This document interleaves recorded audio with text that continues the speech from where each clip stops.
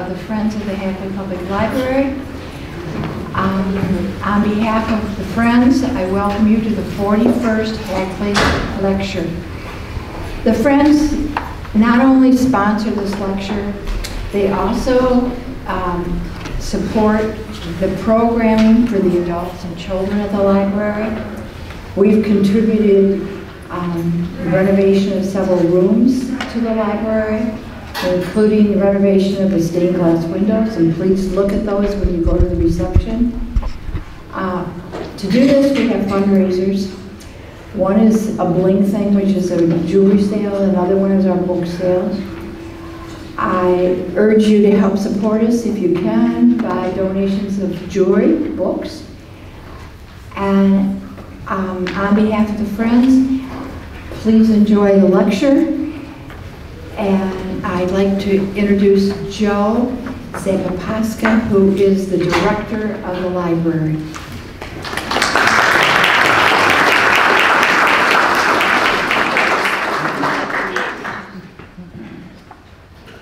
Hello and welcome everybody. Thanks for coming tonight. It's really great to see everyone. As Marty said, I'm Joe Zapapaska. I am the director of the Hackley Public Library. I've been there for I'm in my 5th year now. Wow. Yeah, time's going quick. Yep. This is my 4th lecture. We had one canceled due to COVID, and then the next year, so this is my 3rd in person because we had one that was virtual. So it's great to be in person, obviously. It's almost a fading memory now with COVID, but that wasn't even that long ago, really. So it's just great when you can have big crowds, and I feel great to see everybody. So tonight what I'm going to do is just give you a little history. I'm going to try to keep it interesting and fun and be brief. And then thank a bunch of people because there's so many people that helped out to make this a successful evening. So the Charles Hackley Distinguished Lecturer for the Humanities is a highly regarded yearly occasion that seeks to encourage and acknowledge the humanities in a significant and inspiring way. It is named in tribute to Charles Hackley and his charitable contributions and dedication to the community. The lecture series provides a forum to explore significant themes and concepts shaping our understanding of the world. And what I remember from what people have told me about this event, it used to be a bigger event. There was other parts that happened, and one of them was the presentation of a essay award, which was a monetary award, which we still give out. It's called the Robinson Essay Award. And there's the first prize, there's the second prize, and third. And the first place winner gets a $2,000 scholarship award. They can actually use it any way they want, so it's just a gift.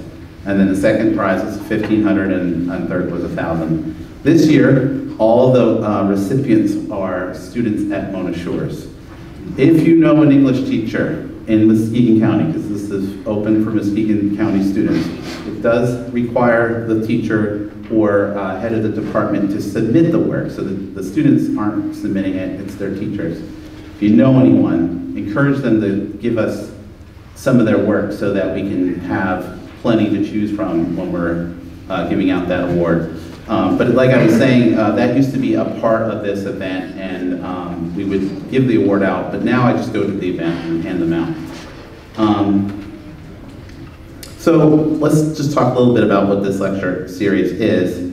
We feature notable speakers and recognize their expertise and significant contributions to the humanities. The speakers may consist of prominent academics, writers, artists, intellectuals who have significantly impacted their respective areas of study. And they are always from Muskegon. I got that question tonight. Yes, David Hogan is from Muskegon. They are invited to share their insights, knowledge, and perspectives on subjects encompassing various aspects of the humanities, such as literature, history, philosophy, and culture and the arts. The goal of tonight's event is to stimulate intellectual discourse and critical thinking within our community.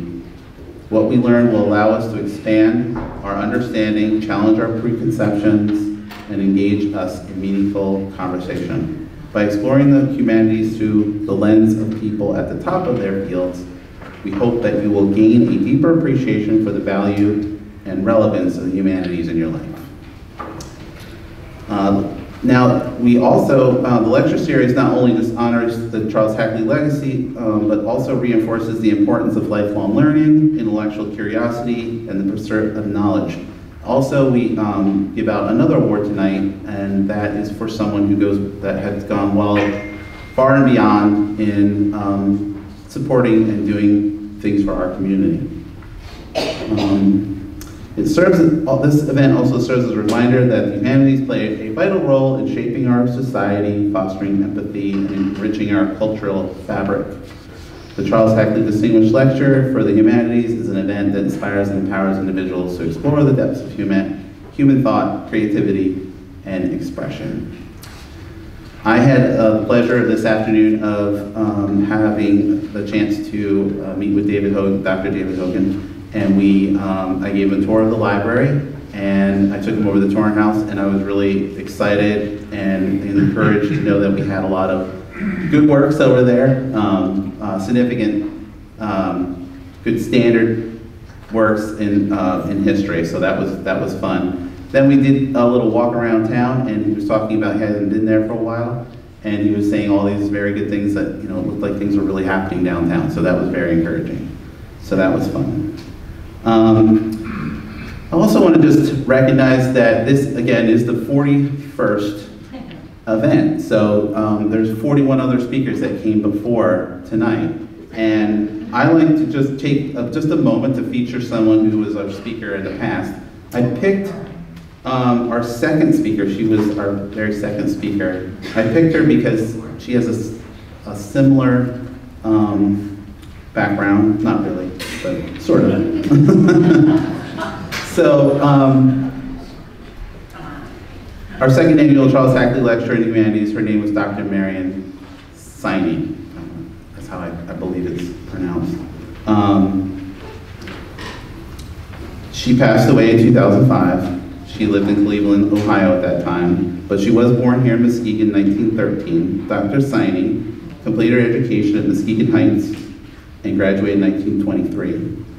She followed her studies at Muskegon Community College, then went on to get a doctorate from the University of Michigan. In 1957, she published her most well-known work titled The Allied Blockade of Germany in 1914 through 1916.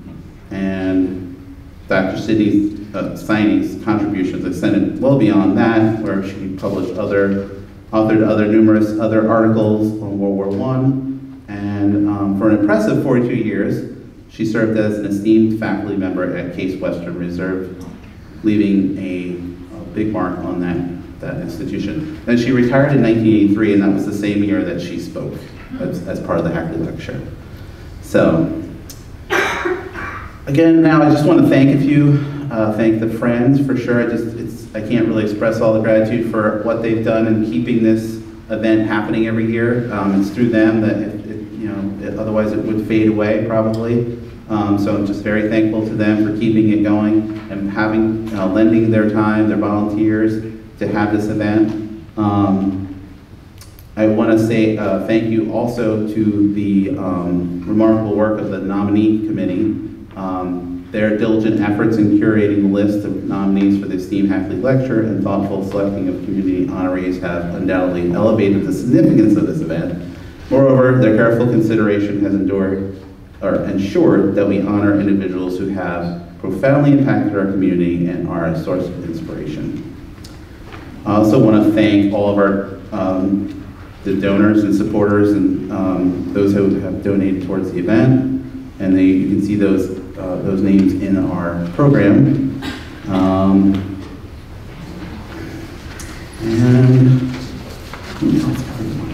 thank everyone. So then what I'm going to do now is I am going to introduce the person who's going to introduce our accommodation for service in humanities. He is the board chair of the art museum, the Muskegon Museum of Art, and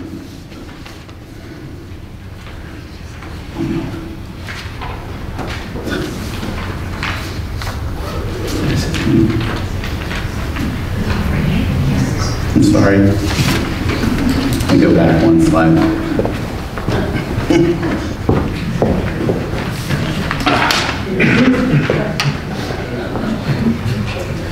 Frank Bernard. I'm sorry about that. Yes. You just told me your name and I drew a blank. So he's going to introduce our conference.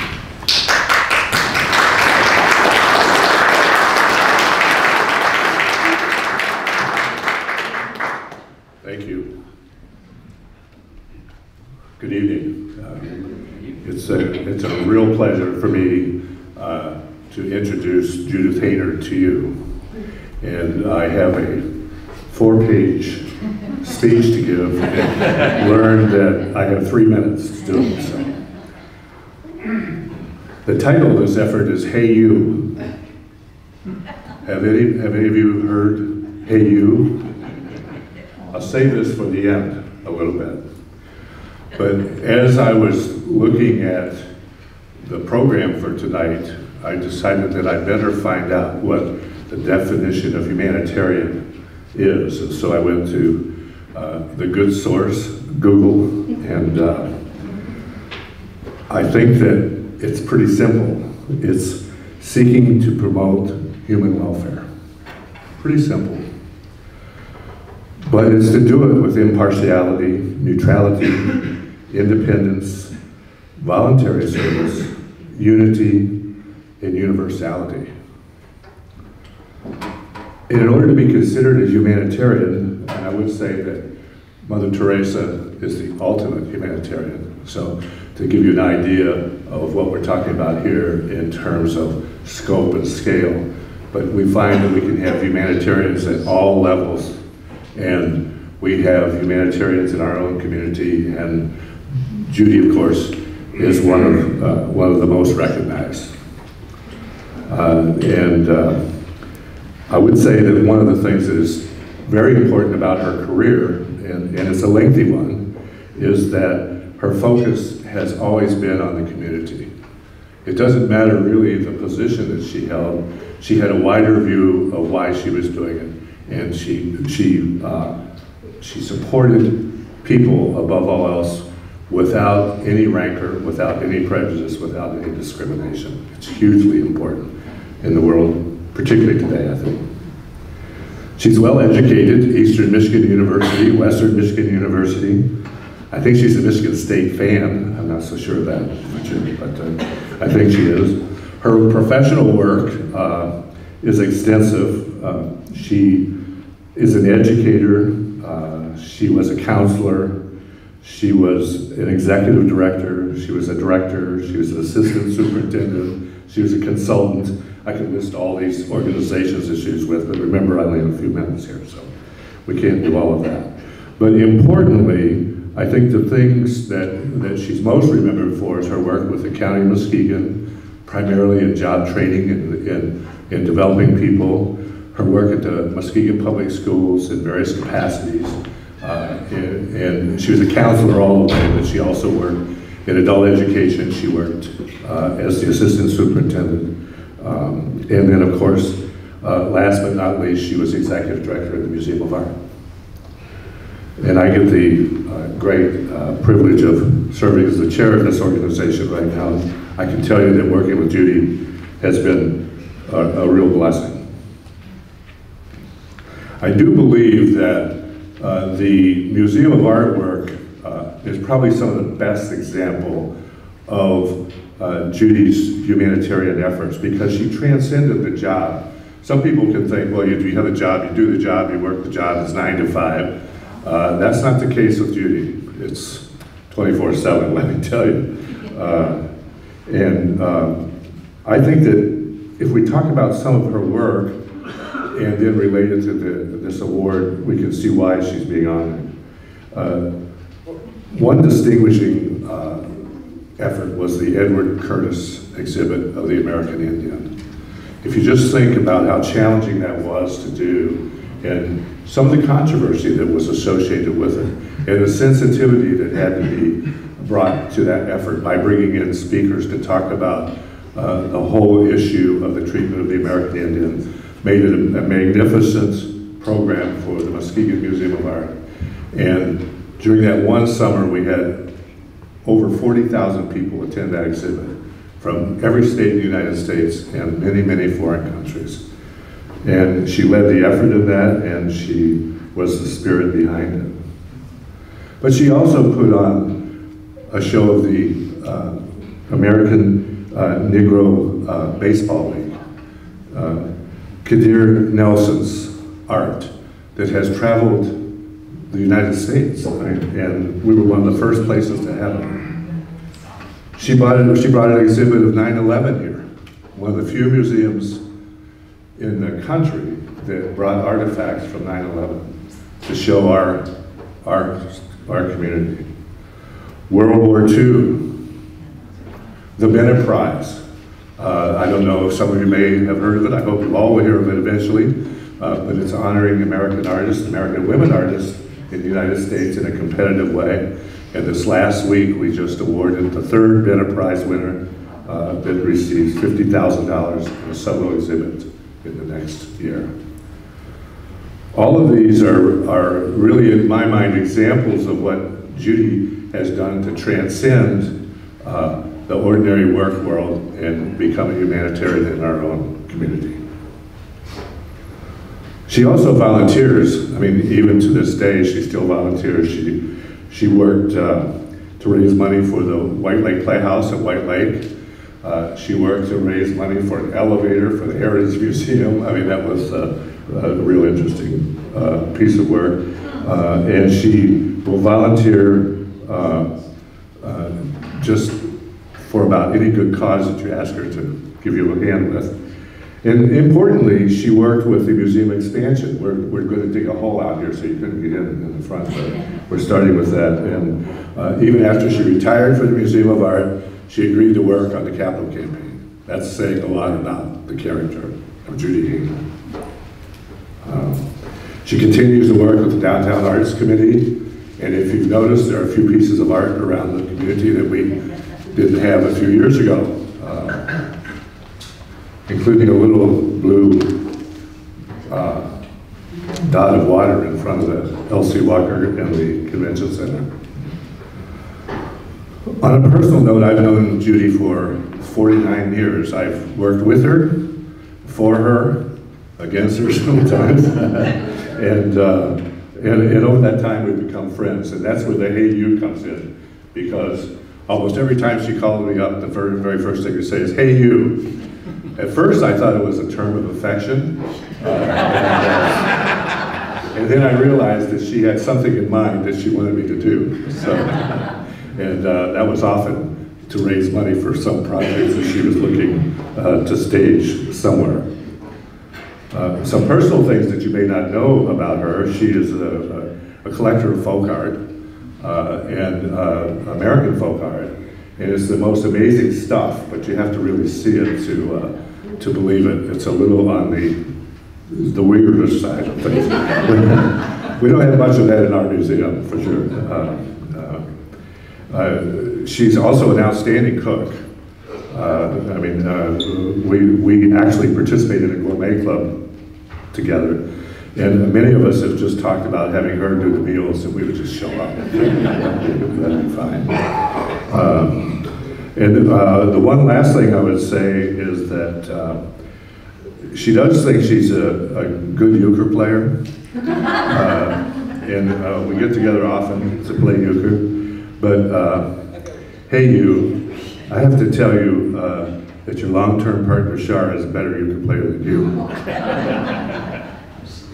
It is my pleasure to introduce you to Judith Hayner, Muskegon's humanitarian.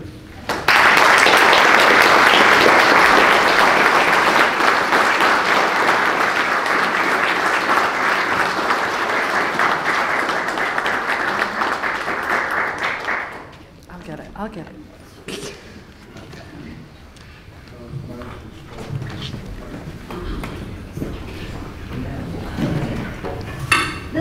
was here a couple of weeks ago. Just slightly hobbled. Yes, just slightly hobbled. You're right. You're right. All right, get that started.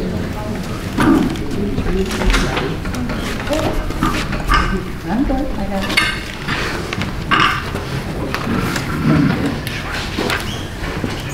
Thank you, Frank and Eric. When they called me and told me that I received this award, there was only one person I thought of to do the introduction, and it was you. So thank you. One of the things that I love about this town, and a lot of you may know that, is the people of this town. I think it's the most remarkable community. And the other thing that I've always loved about Muskegon is that you can make something happen here. And I love that. I love the fact that we can make things happen in this town. And it's because of you. It's because of the people of this town that are willing to lean in and to be part of creative ideas and creative solutions.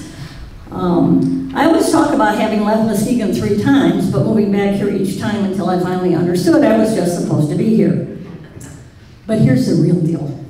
In 1984, when I decided I need to leave Arkansas after 6 years and a baby, and started looking here for a job, there were remarkable people here who believed that this 36-year-old woman had something to offer to this scrappy little town and to the 10-year-old agency that they had done everything for to build and to create, and that is Every Woman's Place. Phyllis Wahlberg, you're here tonight. Jackie Fisher, you may be here. Bobby Norris. These are women that did not know me until I interviewed for that job. And what's always interesting to me is to think about what is it that they saw in me. It was that opportunity that I was given to come back here and make a difference because there were some people willing to take a chance on me.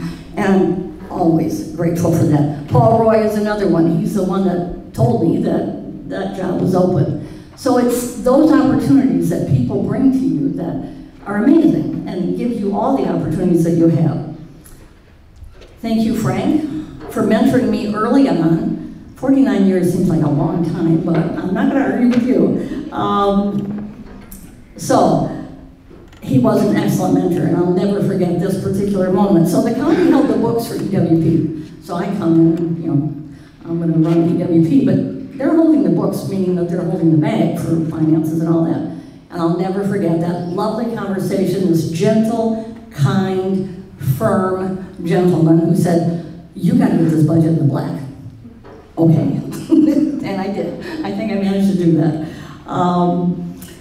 Then it's the leadership of Muskegon Public Schools, and I cannot tell you how proud I am that Joe Schultz is here somewhere in this audience tonight. But it's the leadership of Muskegon Public Schools that also saw something in me and that thought that I had something to offer.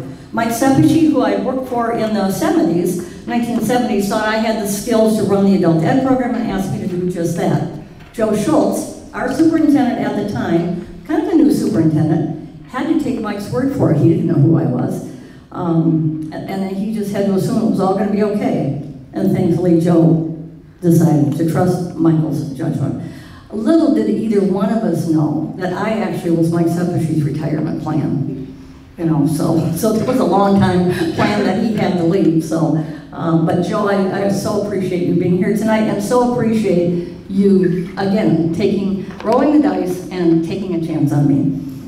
Fast forward again to 2003. Now we have Gary Ostrom, Frank Benerick, and Mike Sepici, kind of working in concert now, who all decided that they thought I might have something to contribute to this place. And it was really just almost blind faith that they decided that that might be a good idea. But to have those people have that kind of faith in me is something I will always be grateful for. I've worked beside the very best in Muskegon, and every time it has made me better, a better thinker, a better planner, and a better leader. I've also had the best jobs in Muskegon. Sorry, folks, I've had the very best jobs. EWP, the Adult Education Directorship, the Assistant Superintendent, and then this. Nothing beats this place. I'm so honored to be a part of the group. I mean, and then you add this whole experience to it. I'm so honored to be a part of the group that you all have honored over the last 40-some years. I know a lot of those people. I went through the list. I highlighted every one that I actually know and remember. I am incredibly flattered to be part of that group. It is an interesting list of people. And never did it occur to me that I've come to this event over the years. I've always appreciated this event. I've always thought it was a wonderful aspect of Muskegon life that we have this kind of event, and I've always liked it, so I've been to a lot of them. But it never occurred to me that you might put me in that category and put me in that company. So please know how much I appreciate that. I have some other people that I have to thank. I want to thank my family and friends that are here tonight. My partner of almost 37 years, Charlene Romanowski, is here, and everyone who's ever been a community activist, a doer, someone with passion, someone trying to get stuff done, you know that you can't do it without those people in your life, without that life partner that's right there with you and willing to be a part of it. And you and I, Char, have had a lot of good times working for, on behalf of Muskegon. Char's passion for education and for kids and for teachers rubbed me the right way every single day. I've learned much from the master teacher that you are, Char. Andy Romanowski, my bonus son, for whom I will always be grateful, is here tonight. Thank you, Andy, for being here and for being such an important part of my life for over 36 years. I love you, you know that. My daughter, Casey Wiener O'Connell, who is, as you all know with your children, my very heart, is also here tonight. You were just 19 months old, Casey, when we packed it up into a U-Haul, you and me and a dog named Jesse, and moved to Muskegon in 1984. As you were beginning to grow, it was really clear to me that I could only envision raising you in that environment that was normal to me, Michigan. And Muskegon was the right place to come back to and to make a life here. And I hope that the love for this town and this place stays with you always, and that you're always proud of growing up here. And who knows, maybe someday you'll be back here. I'll never stop hoping. My sister Jill is here tonight. And talk about a gift, it's a whole other story. We're not going to get into it tonight, but meeting you and being a part of this extended family that we've created with your children and our grandchildren has been a gift that just keeps on giving.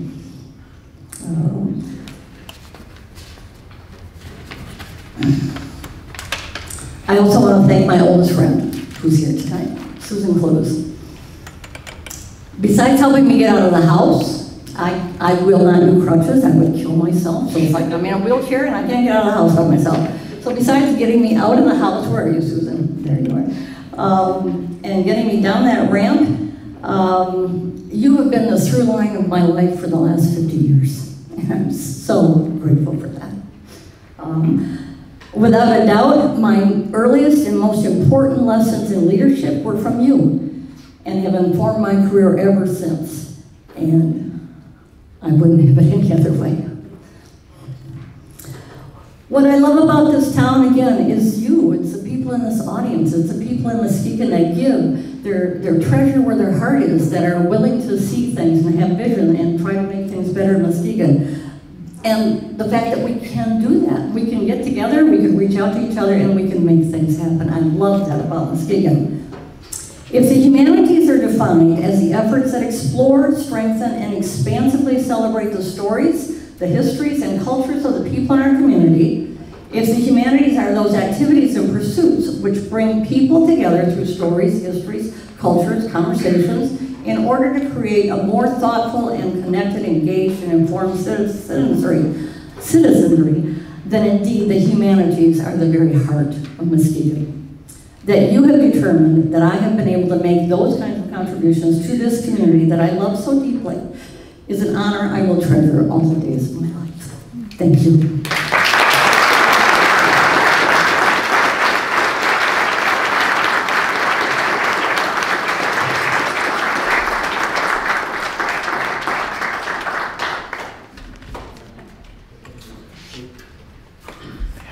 Sorry. Sorry. We're just trying Make to it official. Thank you.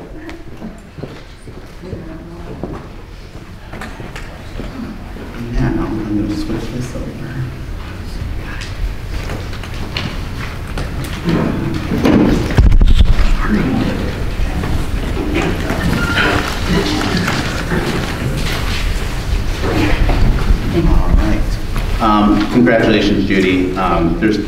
You're well-deserved award, so that was very nice.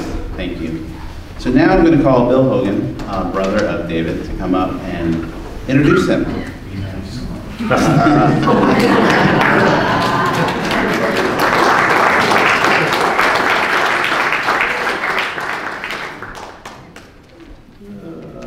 This could be fun. You know, I think I may have squandered an opportunity, because I really could have evened a few scores tonight, but I chose to be nice to you. But anyways, thank you all for being here. This is obviously an honor for our family.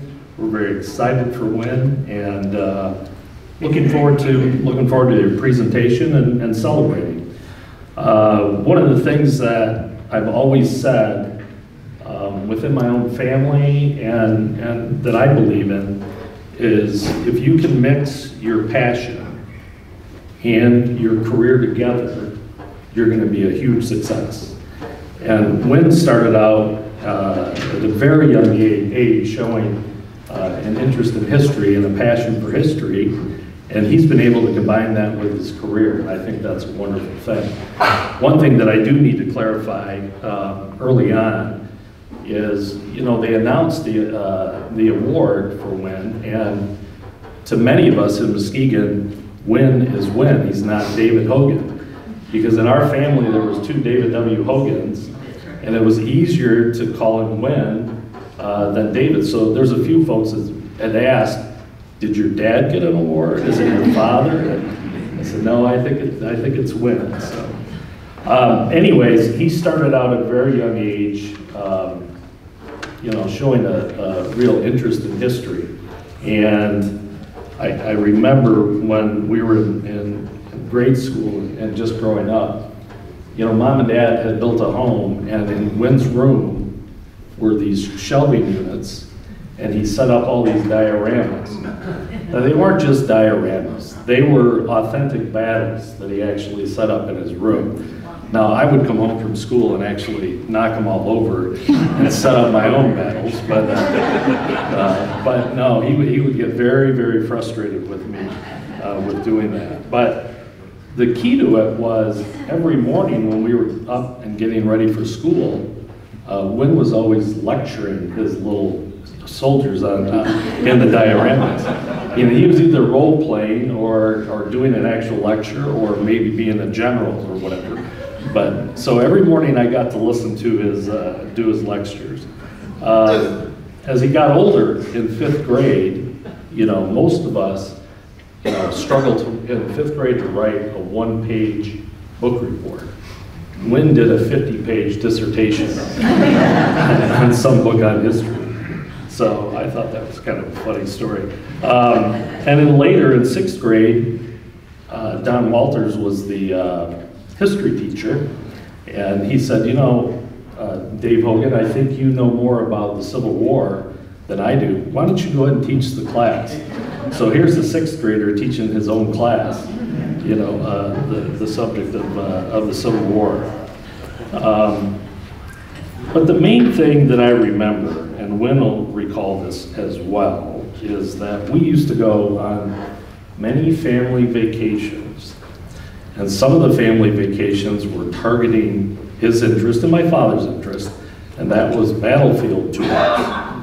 And I hate to tell everybody this, a battlefield is essentially just a field of grass. But we had to go to battlefields all day long. It was excruciating. And my sister and I, we just wanted to go to the hotel and go to the pool and swim and have fun. And no, we had to go to all these battlefields. But there was one occasion that I remember, and Wynn was about 14, I think, at the time. And this is quite a while ago because they wouldn't do this today, but they allowed the tour guide to get in your car with you. And so the tour guide was sitting in the car. Well, this guy didn't realize he had just gotten ambushed.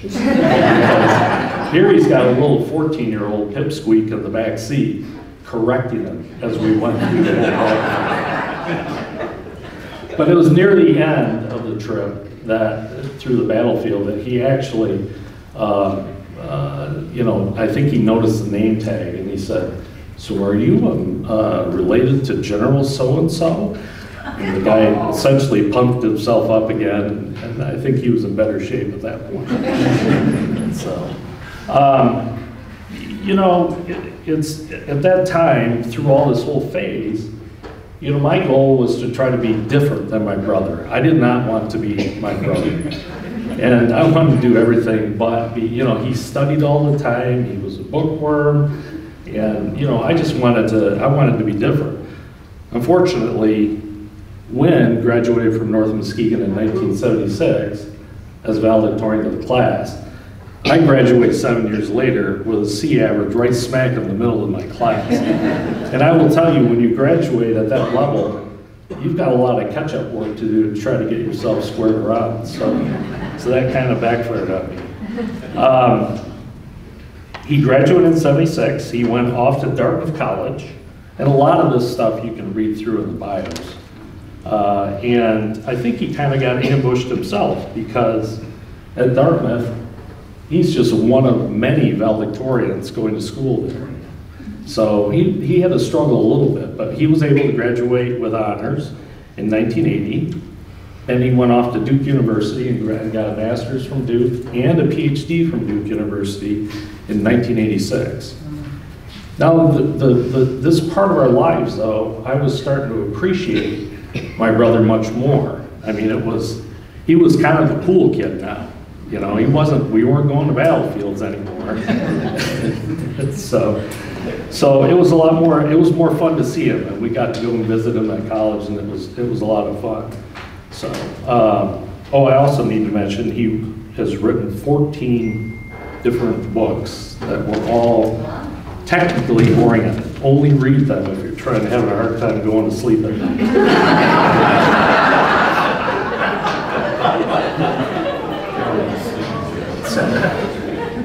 Like I said, I'm trying not to get even. But it wasn't until a trip in 2018, I took the kids and we went to Washington to visit Wynn and his lovely white page. And so we went there and they said, "What would you like to do?" And I said, "Hey, why don't we'd like to see the monuments, we'd like to tour the city, it's a wonderful city to visit." And I said, "Why don't we go to Gettysburg?"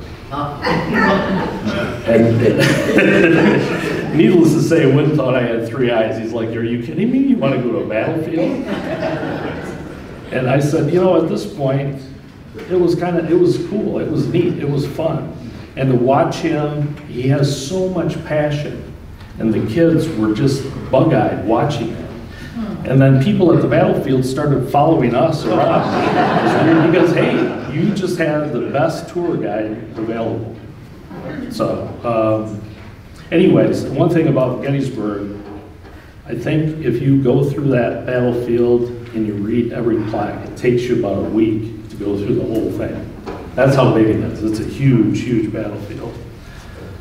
So later on, I wanted to kind of close. I think Wynn had said to my mom at one point, "You know, I don't understand why you named me Wynn. You should have named me Lose, because I feel like losing." Well, he had probably just gotten beat tennis by Greg Kaufman, which is a normal affair. And but I want you to know, I think you're a winner.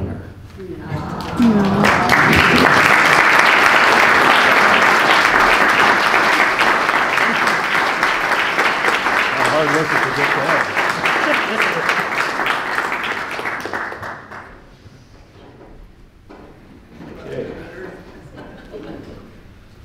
After all that.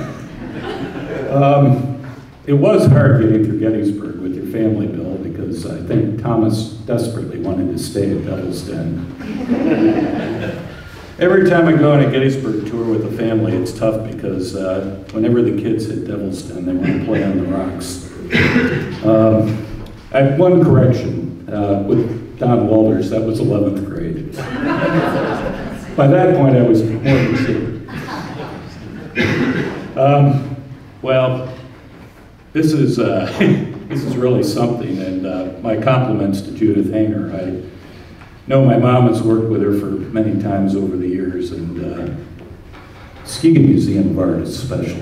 It really is. When you go into the National Gallery of Art in Washington and you see an Edward Hopper painting that's on loan from the Muskegon Museum of Art, that is incredibly moving for somebody from this area. That was a thrill, and I wasn't sure for a while if Tornado Over Kansas was indeed a classic or just what Mr. Stewart gave us in art class because it was in the museum, but that has a lot of fame as well. It's kind of like This Is Your Life, which is, when I look around, This Is Your Life, which is, actually Omar Bradley did appear in This Is Your Life, but later in his life.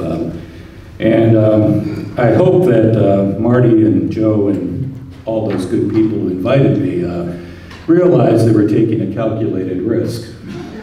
Because 50 years ago, my mom asked me when we were on a trip around the Hudson to tell her about what happened at West Point. And 2 hours later, she turned to me and said, "You still haven't told me about West Point." So I can be kind of loquacious, but I trust I won't keep you for 2 hours.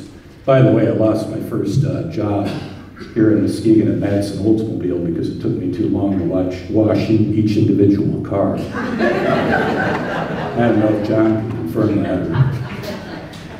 But no, I have really had a privileged life in so many ways. I was born on third base and I didn't get a triple to get there. I was not born in a log cabin that I built with my own hands. It was a very idyllic childhood. I had, in many ways, I had loving parents who were basically provided what I needed. I never really felt like we were rich necessarily, but certainly we had what we needed.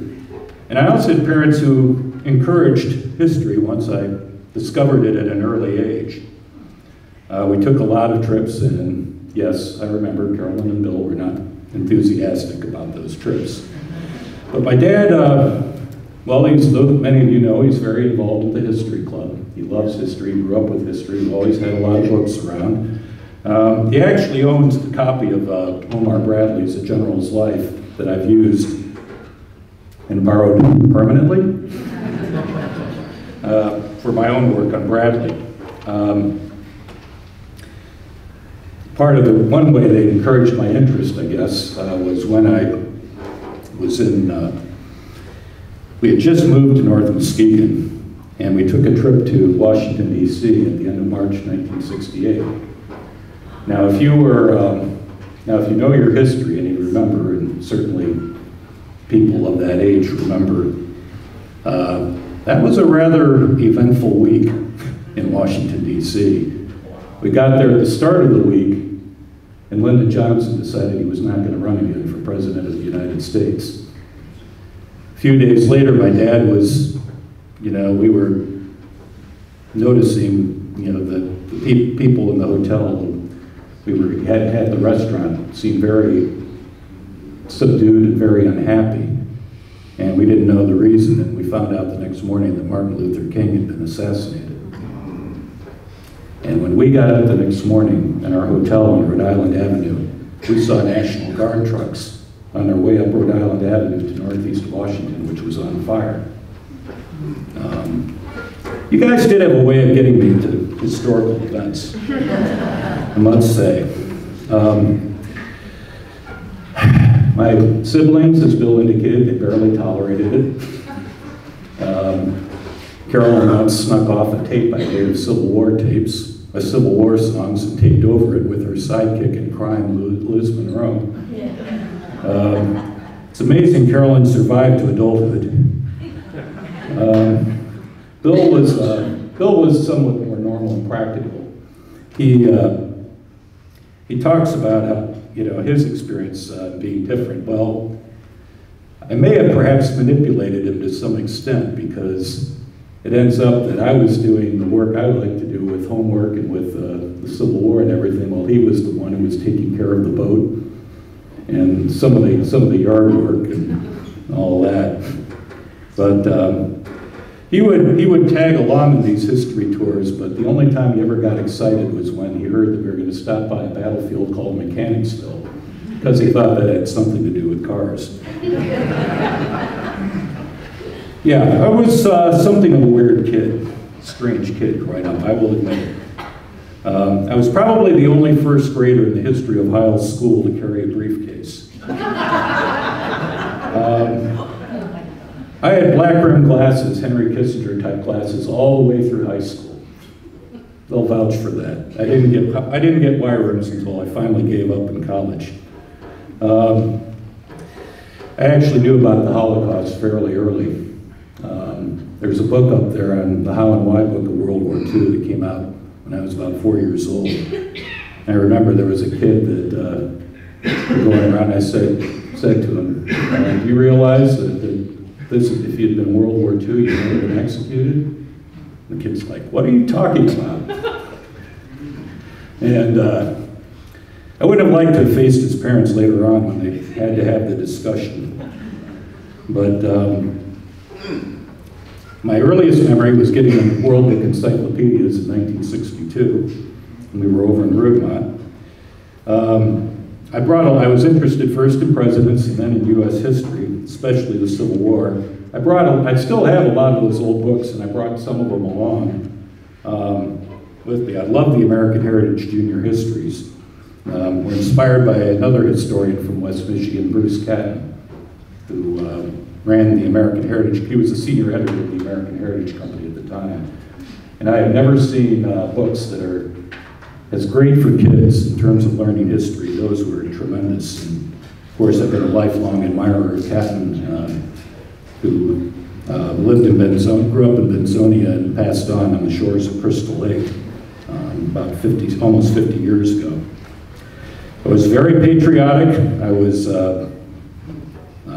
came from a somewhat patriotic family, and I didn't follow Vietnam as much, but I think it's pretty clear I would be classified a hawk, looking back. I don't know, back in 4th grade we had those weekly readers, and there was one weekly reader feature in 1968 which had a feature on all the individual presidents, or presidential candidates.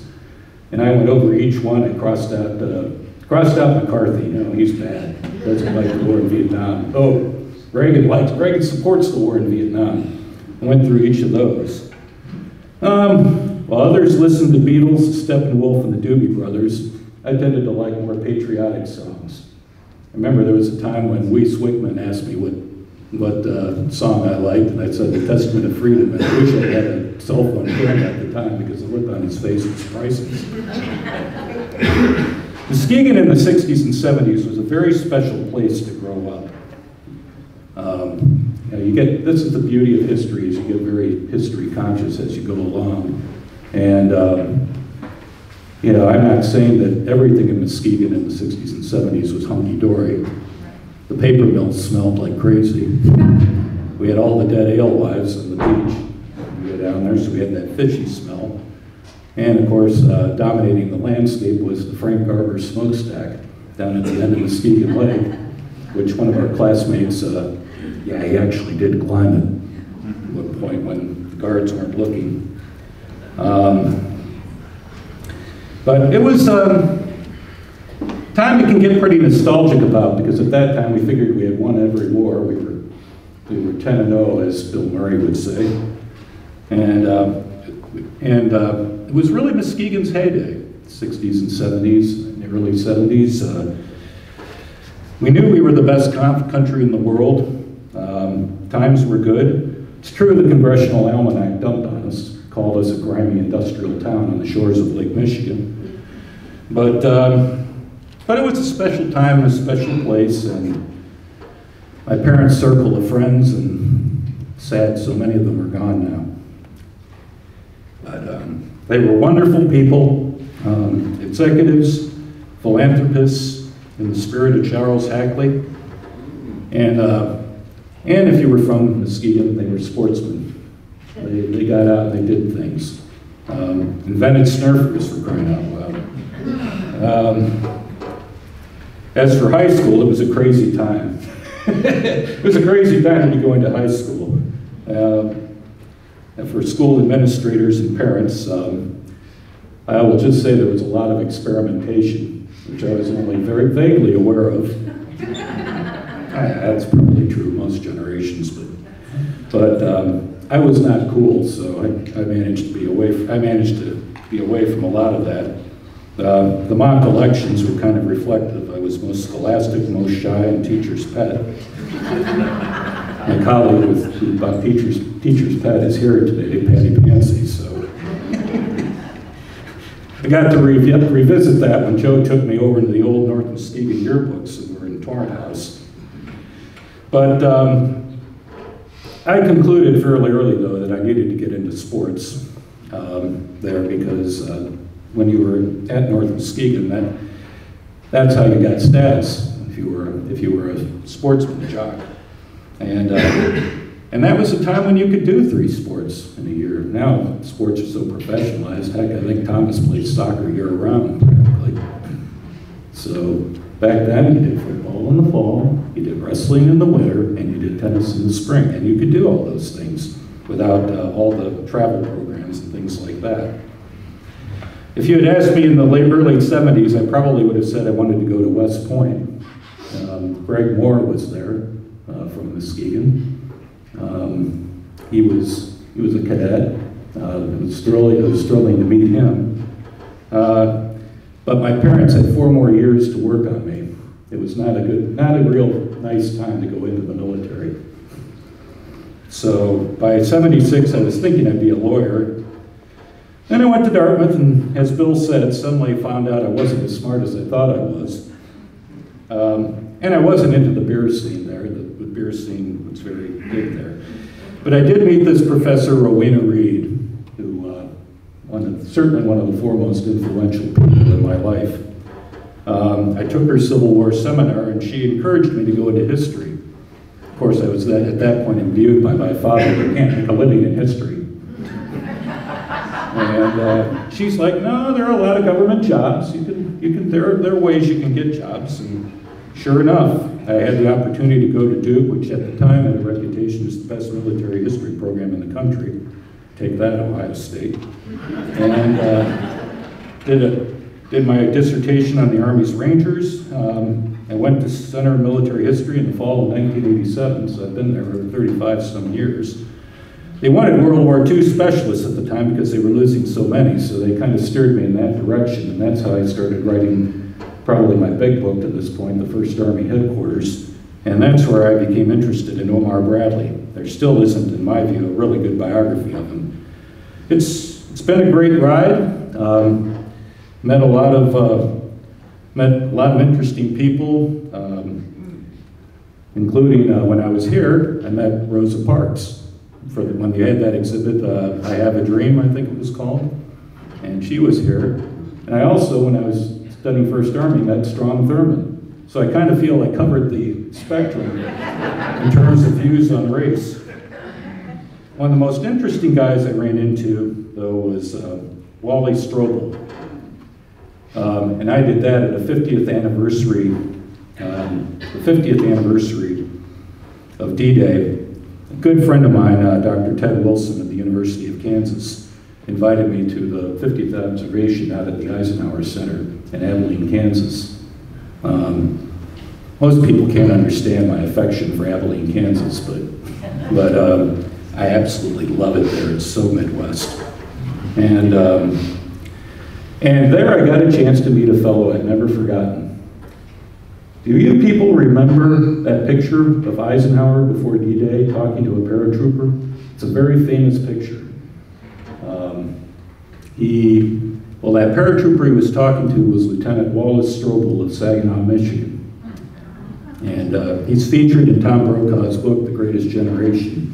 He parachuted into Normandy after that talk with Eisenhower. And Wally told me, he said, he later became a very successful insurance salesman and part owner of the Saginaw Gears, for those of you who remember the hockey teams. And he told me that Eisenhower he was coming in, he was always looking for somebody from Kansas, And he said to Wally, said, where are you from? Wally said, I'm from Michigan. Oh, good fishing in Michigan. And then he keeps going back, but for that brief moment, the camera was snapped and Wally became history. Now I'm working on the 250th anniversary of the Revolution for the Center. We're heading a program that's preparing the Army's monograph series that we're putting together for that. And so in a way I could say my career has come full circle since I graduated with the class of '76 and we had the bicentennial graduation speech. So very, very interesting how life turns and how that all comes out. Needless to say, I've got a lot of pride in Muskegon and in Michigan. My family and I come back every summer in August, and we've spent several holiday seasons there. I'll tell you one thing, everybody at CMH knows where I'm from. I don't keep it any secret. I keep that Michigan, that blue and maize Michigan stencil in the transom of my door. And when they say they walk into Hogan's office, you're walking into the Michigan zone. I've got paintings by Karen Fefke. I've got enough lighthouse pictures to beat the band. And a bunch of Michigan's paraphernalia on the walls that I use to bother the numerous Ohio State fans that are working in that office. I follow the Tigers, the Lions, Michigan State very, very closely. I'm always looking at the news and free press online for the latest results. My dad tried to keep me from a life of pain over the Detroit Lions. You know, come out here and rake leaves. You're wasting your time. Those of you who are from around here know that in Michigan there are two types of people in Michigan. There are Lion fans, and there are those who make fun of Lions fans. You would have thought I'd be from Michigan State given my mom's pedigree as a Michigan State grad, but then came November 22nd, 1969. The greatest upset in college football history, and I've been an amazing Blue follower pretty much ever since, although I still wish Michigan State well when they're not playing Michigan. I followed this community. I grieved over there were two young men who died in Iraq.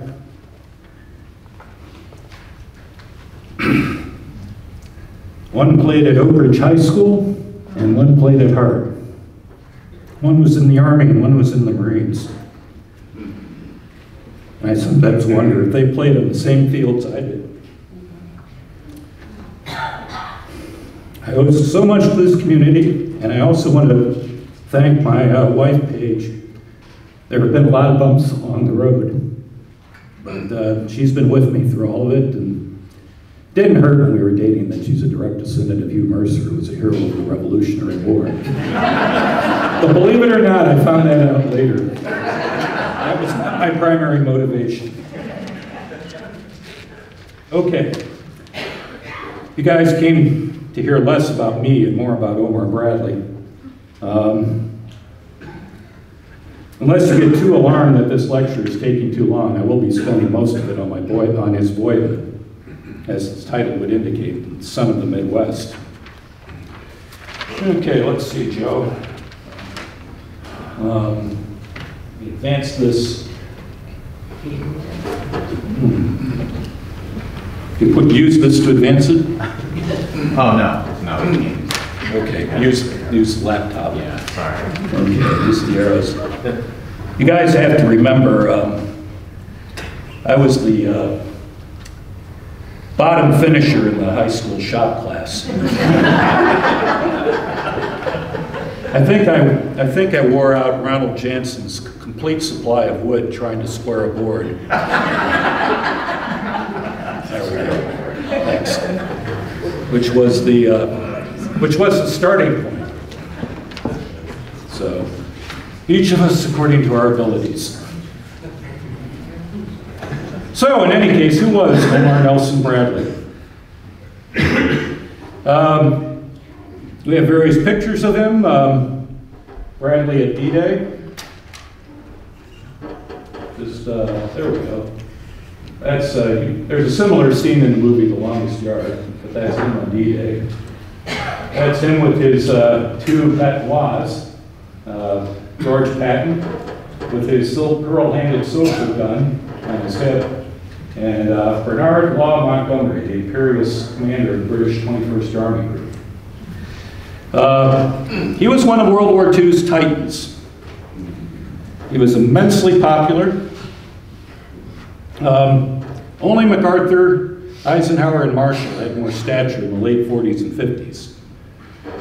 He was the man in the field architect of the Army's victory in World War II. In Europe during World War II, you would often hear he commanded more ground troops than anybody else in the history of the U.S. Army, about 1.3 million. I think you start to get into semantics there, where, you know, wasn't Eisenhower commander over Bradley? Yes. But he also had an extensive career beyond World War II, and we'll talk about that some. He was head of the Veterans Administration, Army Chief of Staff, the first chairman of the Joint Chiefs of Staff during the Korean War. Some of you served under him. And he was very important in writing the limited war strategy that became so controversial in the course of the 50s and 60s. He was a national icon into the 1980s, long after leaving the service. After Eisenhower's death, he was probably the biggest World War II hero we had left until his death in 1981. And no one trumpeted his performance more than his West Point classmate, Eisenhower. Eisenhower in 1943 wrote to George Marshall, "Bradley is about the best-rounded, well-balanced senior officer that we have in the service. His judgments are always sound, and everything he does is accomplished in such a manner as to fit well with all other operations. He is respected by British and Americans alike." At the end of the war, he wrote Bradley, "In my opinion, you are preeminent among the commanders of major battle units in this war." And in 1967, he wrote, "I really believe that Bradley was the finest field commander we had in World War II. Not Patton, not Hodges or Devers or Patch or any of those, Simpson or any of those other names, Omar Bradley." But why should Muskegon care? What connection does he have to Muskegon? Well, if you kind of go along Muskegon Lake here and you think of the World War II sites, we have the Silver Sides over here. We have the LST. And the LST, I keep saying, that ship, you have to look at, that was essential. That was the ship that in many ways won World War II, because you could land on a hostile shore and build up power much faster with these boats, these ships that could just roll tanks and vehicles right off the front. At one point, Prime Minister Churchill himself said the destiny of two empires seemed to be riding in some goddamn things called LSTs. But it goes beyond that with Muskegon. Muskegon was a major component of the arsenal of democracy during World War II. Tens of thousands flocked to Muskegon to work in the war plants, worked 48-hour weeks.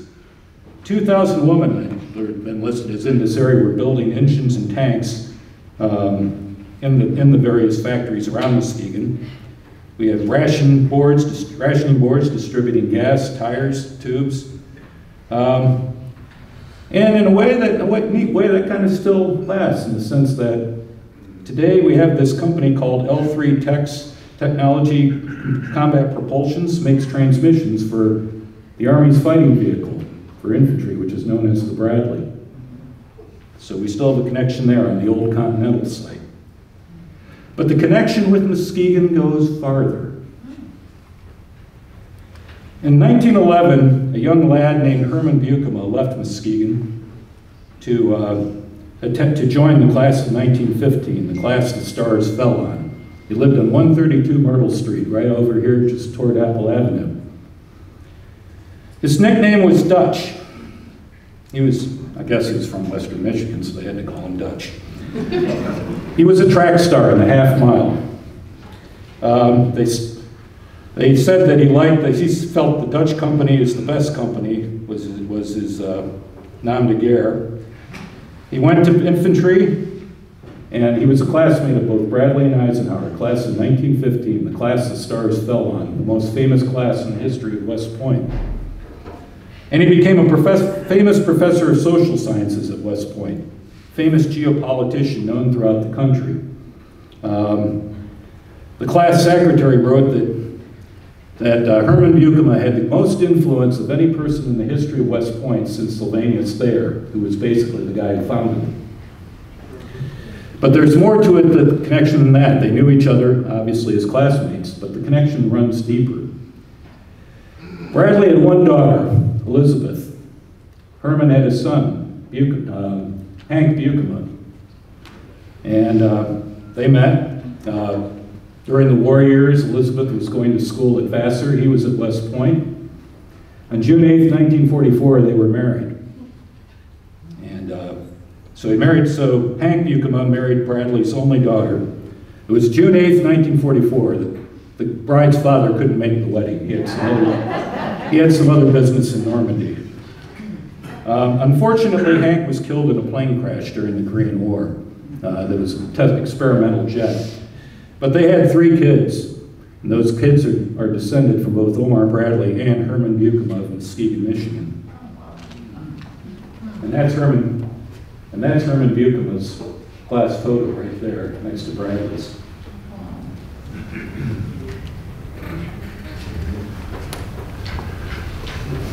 This is the guy that made Omar Bradley famous. The guy on the right, Ernie Pyle.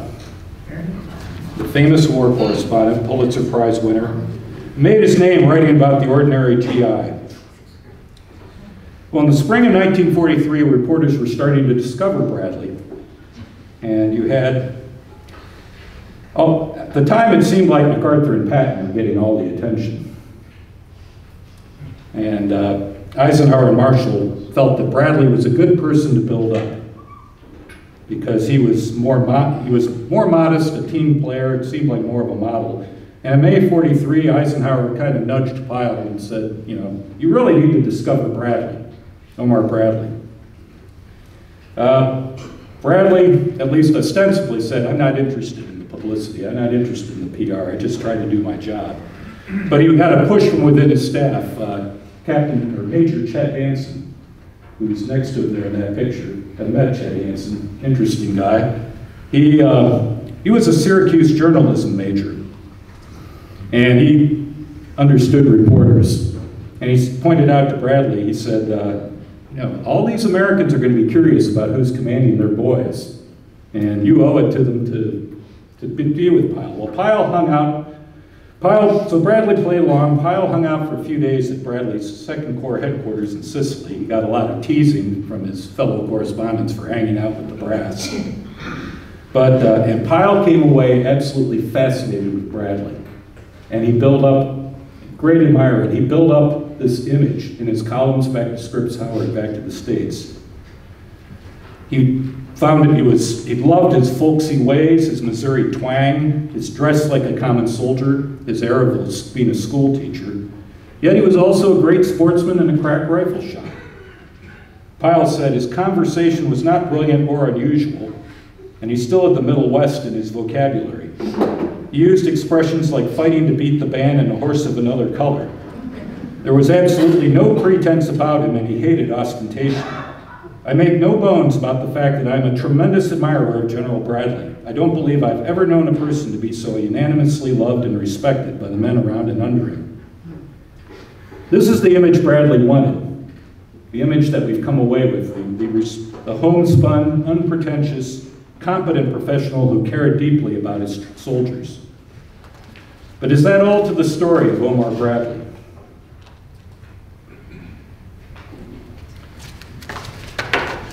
As I discussed with my wife, this is the complicated part of the speech. As I'm trying to talk about some basic concepts. Bradley is a Midwesterner. Bradley would later say about his boyhood home, that's where I learned the values by which I tried to live. And that rings a chord in the sense that being from the Midwest, we think of the Midwest as the heartland. The center of American manufacturing and agriculture, the breadbasket of the nation. And we have this legend, this view of Midwest values, of Midwesterners as down-to-earth, friendly, patriotic people who take pride in themselves as the repository for traditional American values. Now, my wife being from Bethesda, Maryland, we get into these discussions a little bit about this. And it's true. Many of these values are not unique to the Middle West. Some of them we tend to identify more with country with rural. Even in the 1890s, these are qualities that get a lot of respect among Americans at the time. In 1900, of course, it was more of a rural bent to these myths. This is the ad you have of the hardy yeoman in a Grange of Agricultural Association image at the time. Cities were growing, but most Americans still lived on their farms and small towns, more isolated surroundings. Still not that much difference between rich and poor at that time in these small communities. Life was simpler and slower. But there were certain norms, certain values that were in these communities. It was an age of Victorian notions. Strong religious underpinning, the notion that life has a purpose, that progress is inevitable. Some of these are things that have been challenged in the last so many years.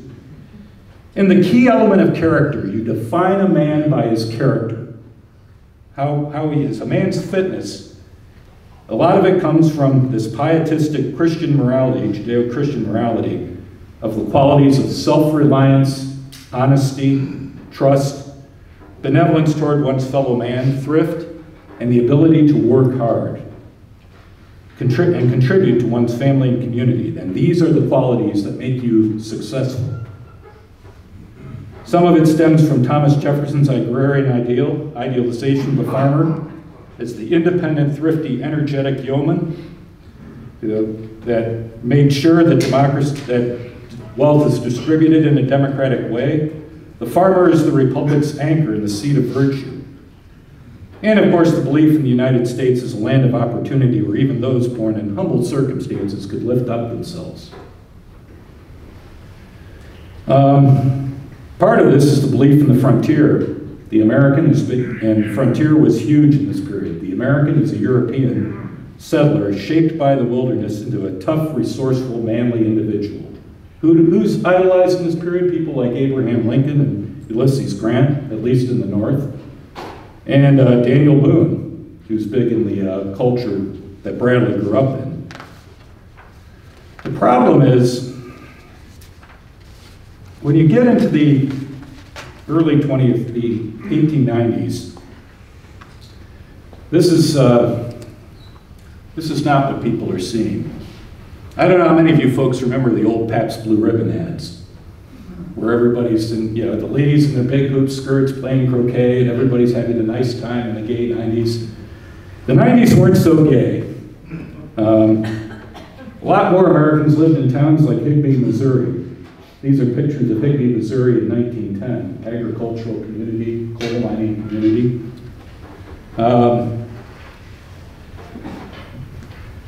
Rural life is beginning to gradually, even though more Americans still live in the country and in small towns, rural life is going down in prestige, seen as smug, socially backward, and intellectually confining.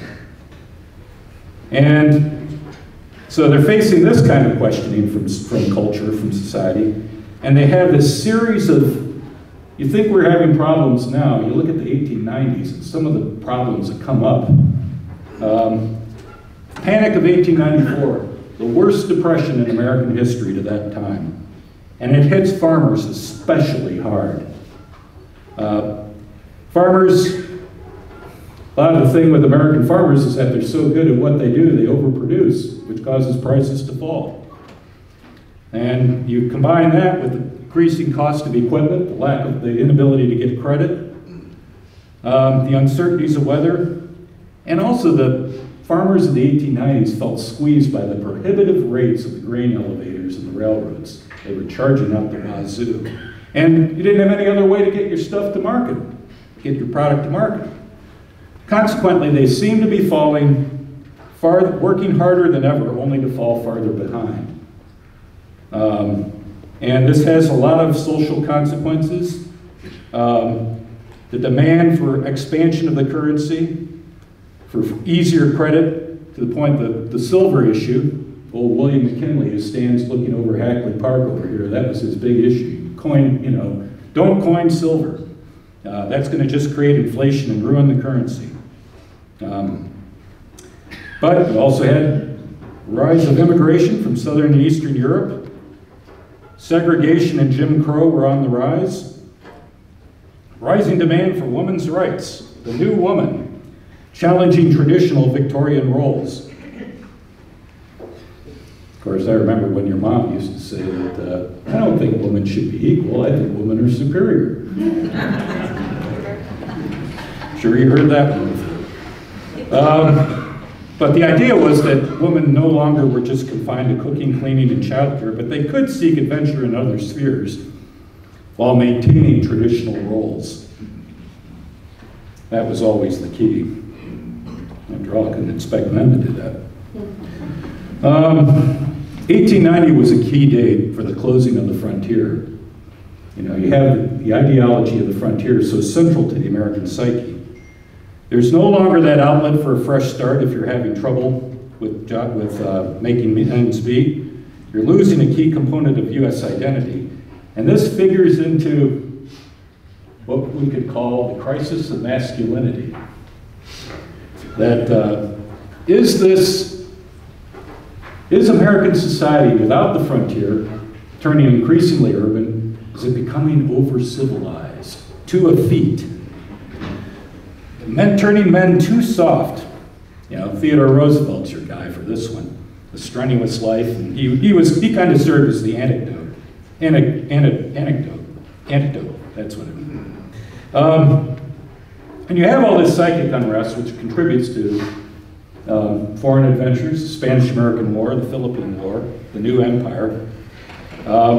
This fear of losing spiritual qualities for the temptations of materialism. Age of temperance crusades, progressive movement reforms, and some people just tried to escape through amusement parks and fairs and circus and baseball and horse racing. Very interestingly, there's also a fascination with money. Now remember, this is the 1890s and 1800s, and you don't have the government regulation you would have later. And there's you have this idea that you get successful through hard work. You put in the hard work, successful. But this is also the age of the con man. One of my favorite movies, The Music Man, set in River City in 1910. And in the Midwest, this comes in the form of, it's beautifully portrayed in this, you can have this surface friendliness, but underneath you're watching out. You know, you never know for sure. This is, you don't want to be taken for a sucker. Show me Missouri. It's no accident, you know, Dwight Eisenhower, his father got taken when he was a kid. Well, actually before he was a kid, just before. His father owned a store in Abilene, Kansas, co-owned a store with this guy who cleaned him out and ran off with the cash. And the poor guy, David Eisenhower, had to go down to Texas to recoup his fortunes, which is where Eisenhower was born, and then they moved back to Abilene. But Eisenhower's mother reminded her 6 kids, you know, always be out on the lookout for those chiselers, those cheats that are going to swindle you. Underlying this Midwestern amity is a certain amount of watch out. But it also figures into this business. Does virtue still spell success? That brings us to Omar and his family. Omar is from north central Missouri, Randolph County. I think it's more accurate actually to say he's from Randolph County than he is from Moberly, because he moved around so much.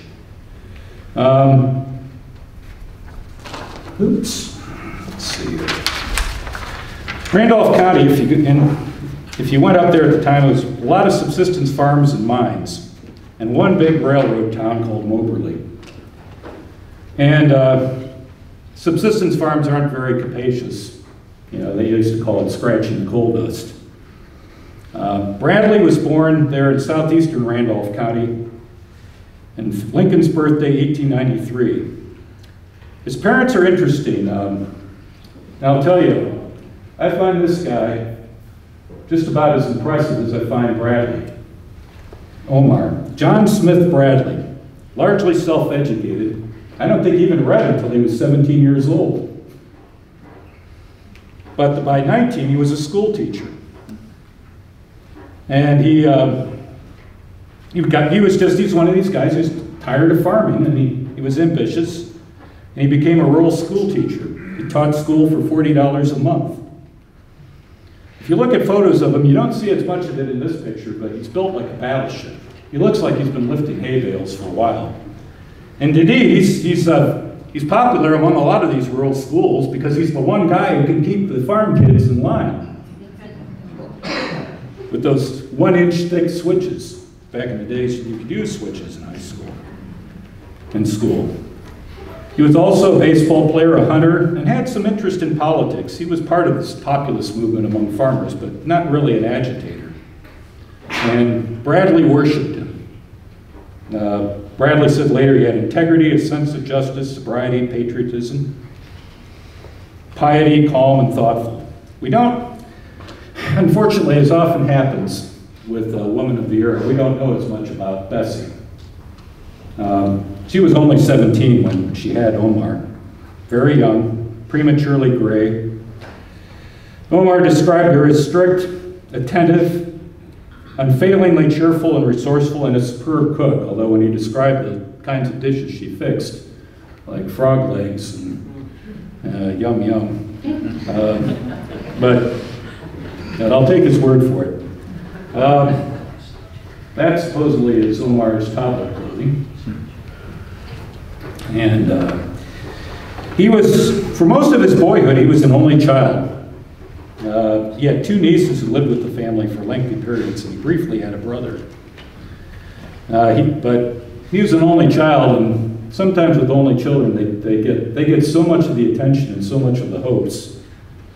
And that seems to have been the case with Bradley. I mean, this was a poor family. John was always looking for ways to earn more money, and he hunted game for meat. Well, a few years back, I've got to warn you another thing. I know my dad's slideshows are legendary. So believe it or not, once again, you're subjected to a David Hogan slideshow.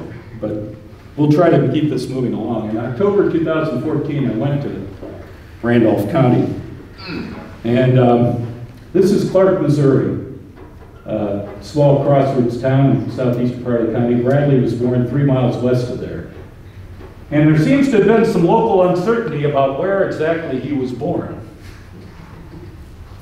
But I finally found this guy, Dale Chisholm, Korean War veteran. I think he was in Korea about the same time you were. And so he says, I'll take you to the Bradley birthplace. And I've been told he was the one that had it right. Okay, so we went out along this 2-track into this game preserve, and he stops by this patch of woods with nothing to indicate, a thumb marker, nothing there, and said, this is it.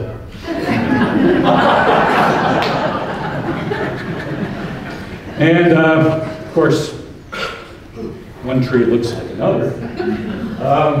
And he took me back and he showed me the foundations, there's actually foundations of that. He said, don't walk over there. And I said, why? He said, it's an open well. You go down there and nobody finds you for a long time. But that was the log cabin of Bradley's maternal grandparents, where he was born. Now the Bradleys moved around southern Randolph County and adjacent Howard counties quite a bit. They'd go for 1 or 2 years, and he'd teach in these primitive rural 1-room schoolhouses. That's the site of Pemberton School. You can kind of get an idea of the rolling country, the woods here and there. That's Burton, Missouri, just over the Howard County line on the right. That's just a little train crossroads. It had a store right there, and a railroad stop, and not much else. Locust Grove School was, they lived in a dirt floor cabin there. So these guys did not have much money. The one place that is preserved is the Waldridge School, which is right there, and that has a rock with a Bradley plaque on it on the outside. It was tough. Families saw more use for kids helping out with the farm chores than they did with a formal education. And a single teacher could supervise a span of ages from 6 to 20. Some of those teachers knew a little more than the kids did. But John Bradley encouraged kids to read. He created small libraries for them. And he could be a disciplinarian when he had to. At one point, a couple of students were coming after him with wood. And John Bradley said, "Oh, I guess I got to fight fire with fire." And he picks up a big chunk of wood and knocks them both upside the head. They went running back to their parents, and after talking to Mr. Bradley, they understood, although one of the kids' uncles said he was going to shoot Mr. Bradley on sight. At that point, Mr. Bradley moved to another school. But things could be tough. He was really into sports, Omar was. He would walk up to 2 miles a day to school with his father and taught him about nature and arithmetic. This is a field on which he played baseball outside of Higbee. Higbee's in southwest Missouri, on the other side of Randolph County from Clark. And that's the field. Omar would spend a lot of days, they'd play baseball outside, and then they'd go and hunt and fish elsewhere. Sports becomes a central part of his identity. I don't know if it's just my impressionism or what, but it seems like sports has become a huge part of Midwest culture. His father took him hunting and fishing, began going into the woods with his father at age 4, where he received his own pump-action BB rifle at age 6. And at age 8, he had a .22 caliber Stevens rifle to hunt squirrels and rabbits. He became an excellent shot, a lifelong bird hunter. He loved his dogs and his firearms. And he became quite a baseball player, too. Powerful arm. I don't know how many people here have played baseball, but you do this thing called long toss, where you stretch out over a distance and just work throwing long distance. They'd go over by the railroad at Higbee, and they'd have these stations, these concrete stations along the tracks, which were about 100 yards apart. His cousin would stand on one, he'd stand on the other, and they'd practice long toss. And he built up a powerful shoulder with that. This is a time when sports is really emerging in the American imagination. You know, if you lived earlier, you got enough of a workout just with everyday living without worrying about sports. But hey, if you want to be a real man, you needed a sound mind and a sound body. And that drives a lot of what's going on in this period with Bradley. It's an enormous source of confidence to him. Higbee, which they moved to about 1902 or so, that's how it looks today. You saw the photos earlier. There's a main street with a lot of boarded up storefronts. That's Bradley's church over there on the right. They tell me that's his house, because that's the same house that he lived in Higbee. And that used to be the site of where the school was that he attended. Higbee in the 1890s was a boom town, very prosperous with coal mines, a railroad junction, and had a lot of brick business houses, opera house, even oil street lights, new brick and stone sidewalks. John Bradley was able to get his only son into high school there, which is supposed to be a pretty good high school, while he hiked 6 miles to his new school on the other side of town. The Bradleys were regular churchgoers. They attended the Church of Christ in Higbee. They were still trying to make money. They ran a telephone switchboard out of their house. And Bradley did very well at school. He ranked at the top of his class, good at everything but writing and grammar. However, he was no stranger to tragedy. At age 8, he lost his only sibling, a little boy named Raymond at age 19. And you read the obituaries from the Higbee newspaper at the time, and I can't tell you just how you can sense the pain, the sense of loss that he had, and the struggle for acceptance that you see in this obituary, that they could lose him. But things got even worse later. In January 1908, 30th January 1908, John Bradley died after catching a cold and walking back from his school. He developed pneumonia and died on 30 January 1908, just weeks shy of his 41st birthday. Enormous blow, obviously, to his family and to the community. All kinds of word in the newspaper. There's a single poignant entry in the Higbee newspaper at that point of when they talking to Omar's mother, and they spelled it wrong. They called him Homer at that time, but they said Homer's mother just wants to get her boy in a good school. You know, they lived for their son, and I guess you could see why. But anyway, Bradley is 15 when he moves to Moberly, and they just bop around to a series of residences. There's one, there's another on the other side of town, there's another. Bessie had no estate. She had a heavy mortgage on the house back in Higbee and a meager income from the phone company. She basically made a living as a seamstress to make ends meet. Moberly at that time was a moderately good-sized city, population 10,923, was known as the Magic City. It was a railroad town, the hub for the Wabash Railroad and also the Brown Shoe Factory.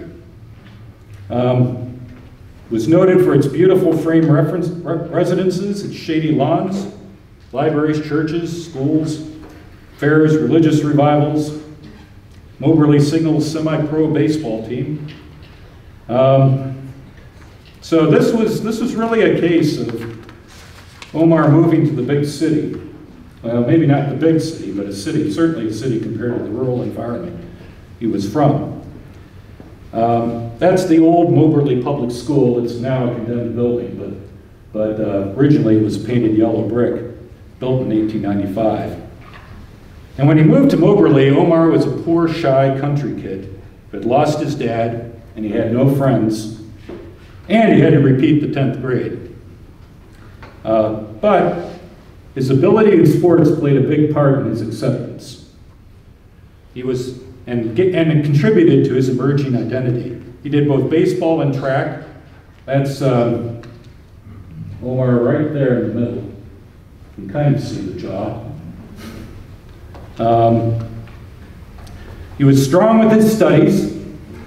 He showed that he won his place by showing his ability. He was quiet, conscientious, and smart, very smart. He still has to work hard outside school to support his family and save money for college. Not much of a social life. After a year, though, they figured out he was smart enough, and they moved him back a year, so he ended up graduating with his age, and more importantly, with Mary Quayle. More on that later. Let's see.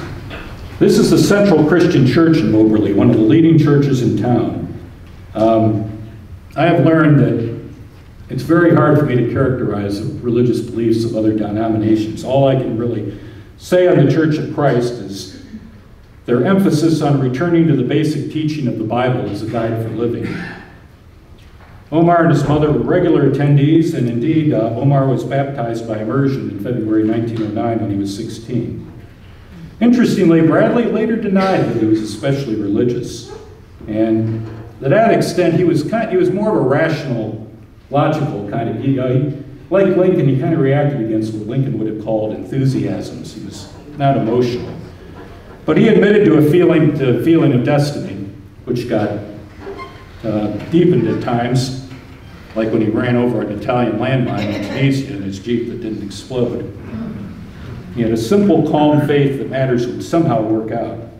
He stayed a member of this church into the 1960s, even though he had lived elsewhere. And whatever his religious views, he took very seriously the values of Christian humility, kindness to others. He was a non-smoker, and he did eventually develop a fondness for a drink after work, before dinner, but he was a fairly mild drinker. And that partly was, I'm sure, due to his wife. Across the street from the Bradleys and Moberly lived Mary Quayle, the Quayles. Like the Bradleys, smart, ambitious, with little money, and suffering from the premature death of a father. Charles Quayle was the chief of police in Moberly, a respected citizen before his premature death in November of 1902. But there were some rumors in town, you know, Midwest towns can get sometimes, rumors that he was a pretty heavy drinker. And that may have contributed to Mary's strong temperance views. She'd turn you off in a hurry if she smelled alcohol on you. Still, though, for the most part, she was a sweet, likable girl with a horror of fleas. She wanted to go to Europe.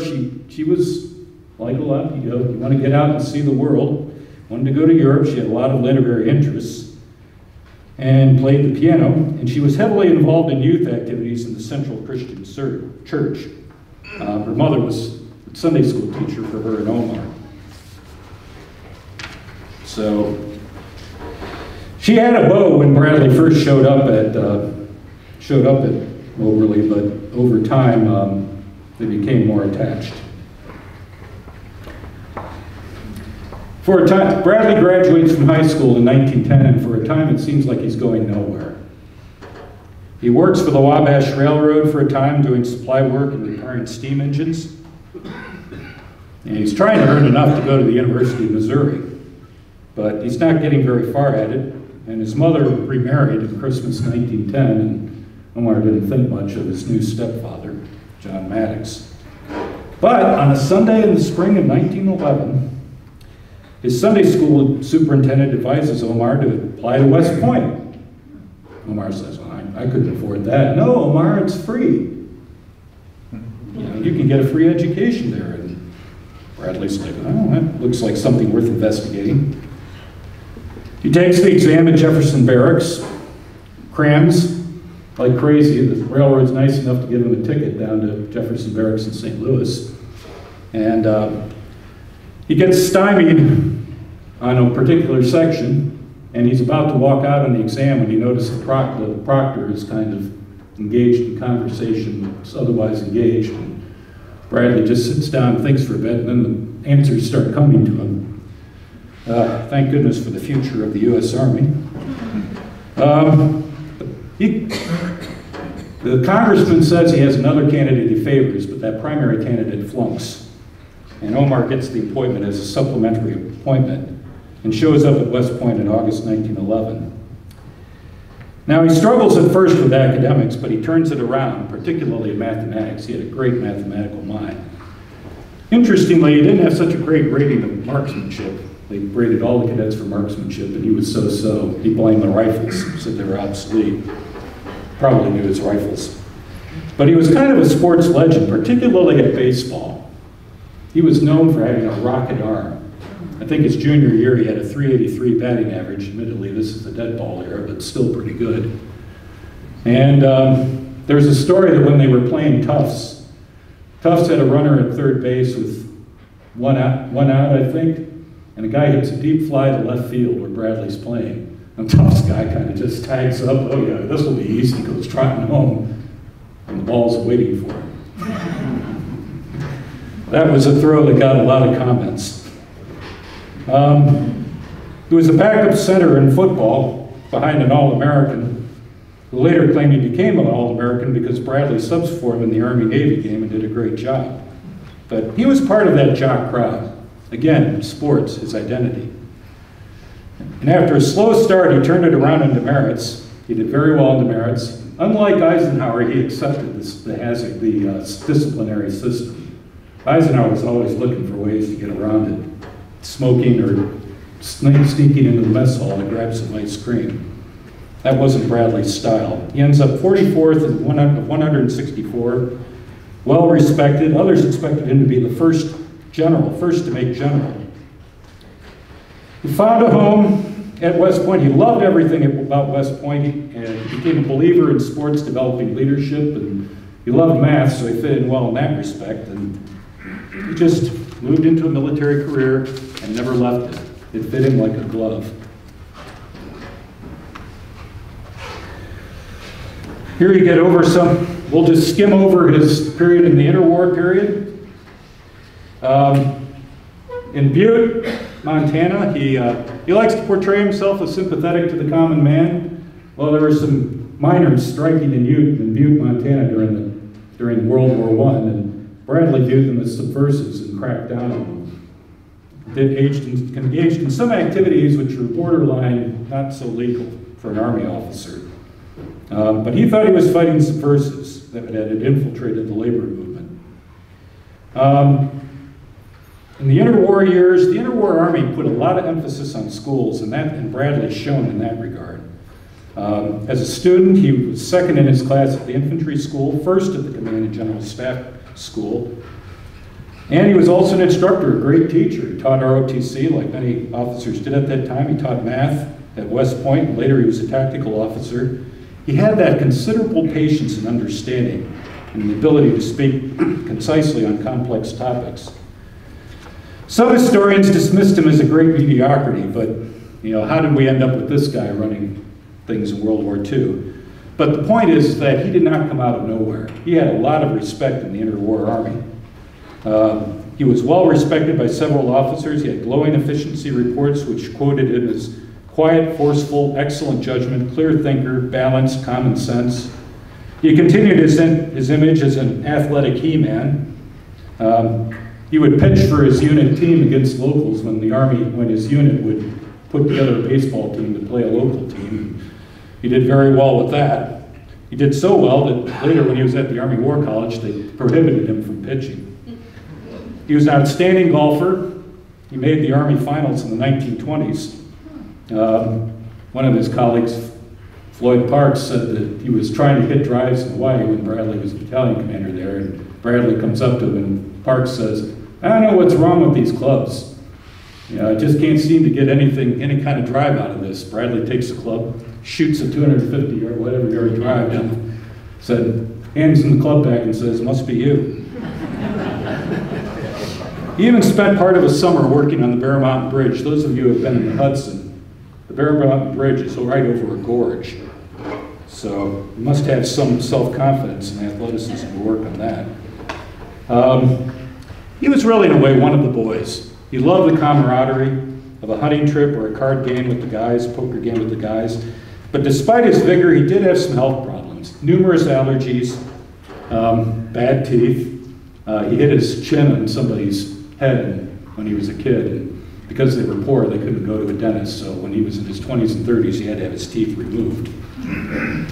And he seems to have had some problems with psychosomatic illnesses. When he finally got his big break, his promotion to brigadier general and stationed the command, he almost didn't make it down there because he had an ear infection. And he talked his way out of the hospital. Then in Sicily, he had a bad case of hemorrhoids when he came off the landing craft and had to ride around on a life preserver in his Jeep. In D-Day, he had a big boil on his nose. And funny how these things seem to happen to him a lot, but he just plowed through them. Let's see here.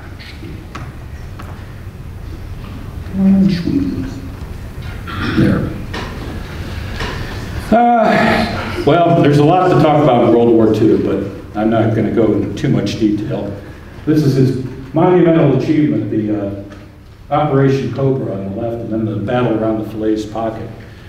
By early 1943, it was clear that he was going to play a major role in the war. He had Marshall's confidence. Marshall remembered him from the infantry school. In February 1943, he goes to North Africa as Eisenhower's observer, eyes and ears. And from that point on, you can watch the movie Patton, and you probably have a pretty good idea of what he did. He joined the American force there just after the debacle at Kasserine Pass, one of the worst American defeats of the war. And he assisted Patton in rehabilitating the force.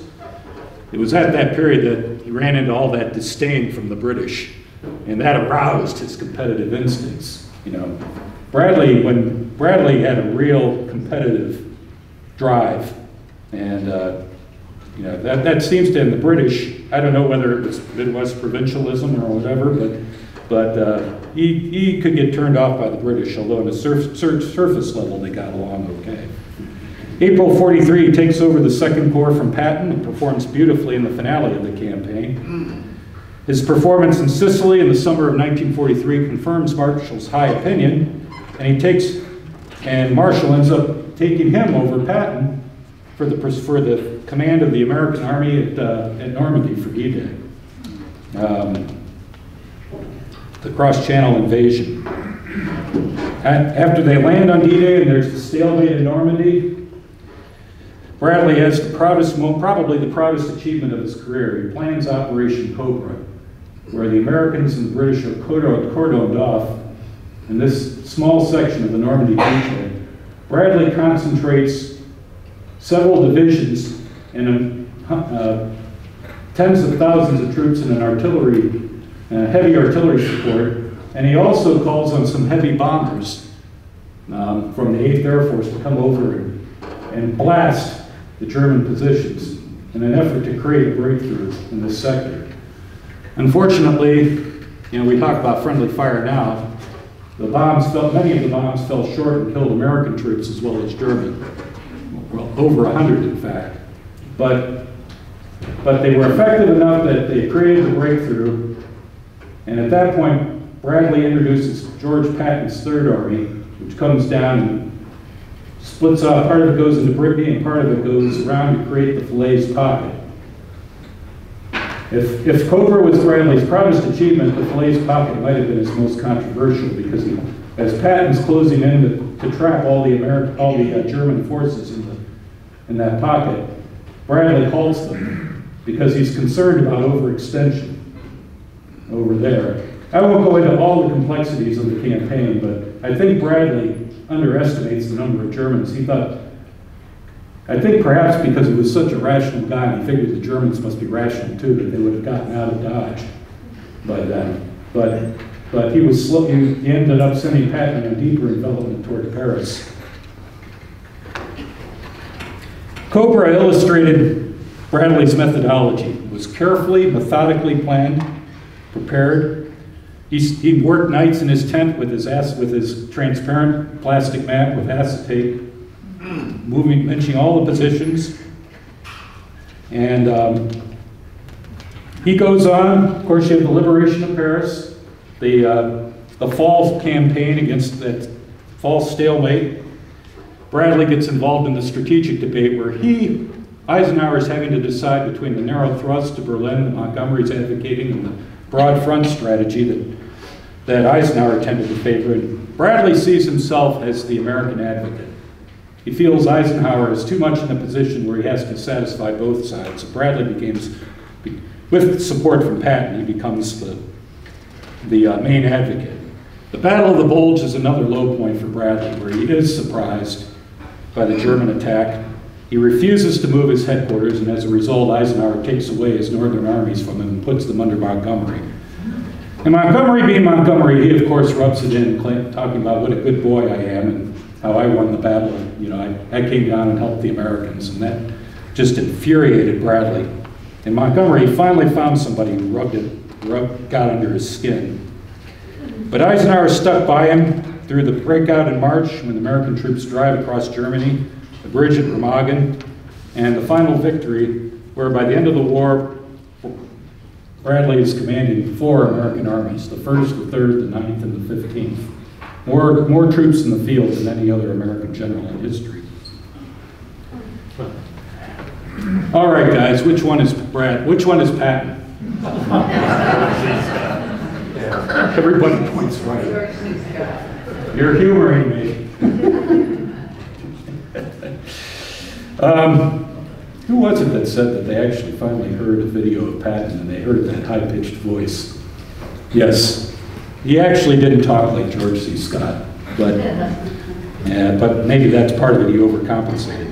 The thing is, Bradley over time becomes much more influential in the development of the U.S. Army than Patton does. But Patton died in December of '45 in a car accident. But Patton is a major cultural figure. Ironically, in part, he's become a major cultural figure, ironically, in part because of Bradley being a technical advisor in the movie Patton.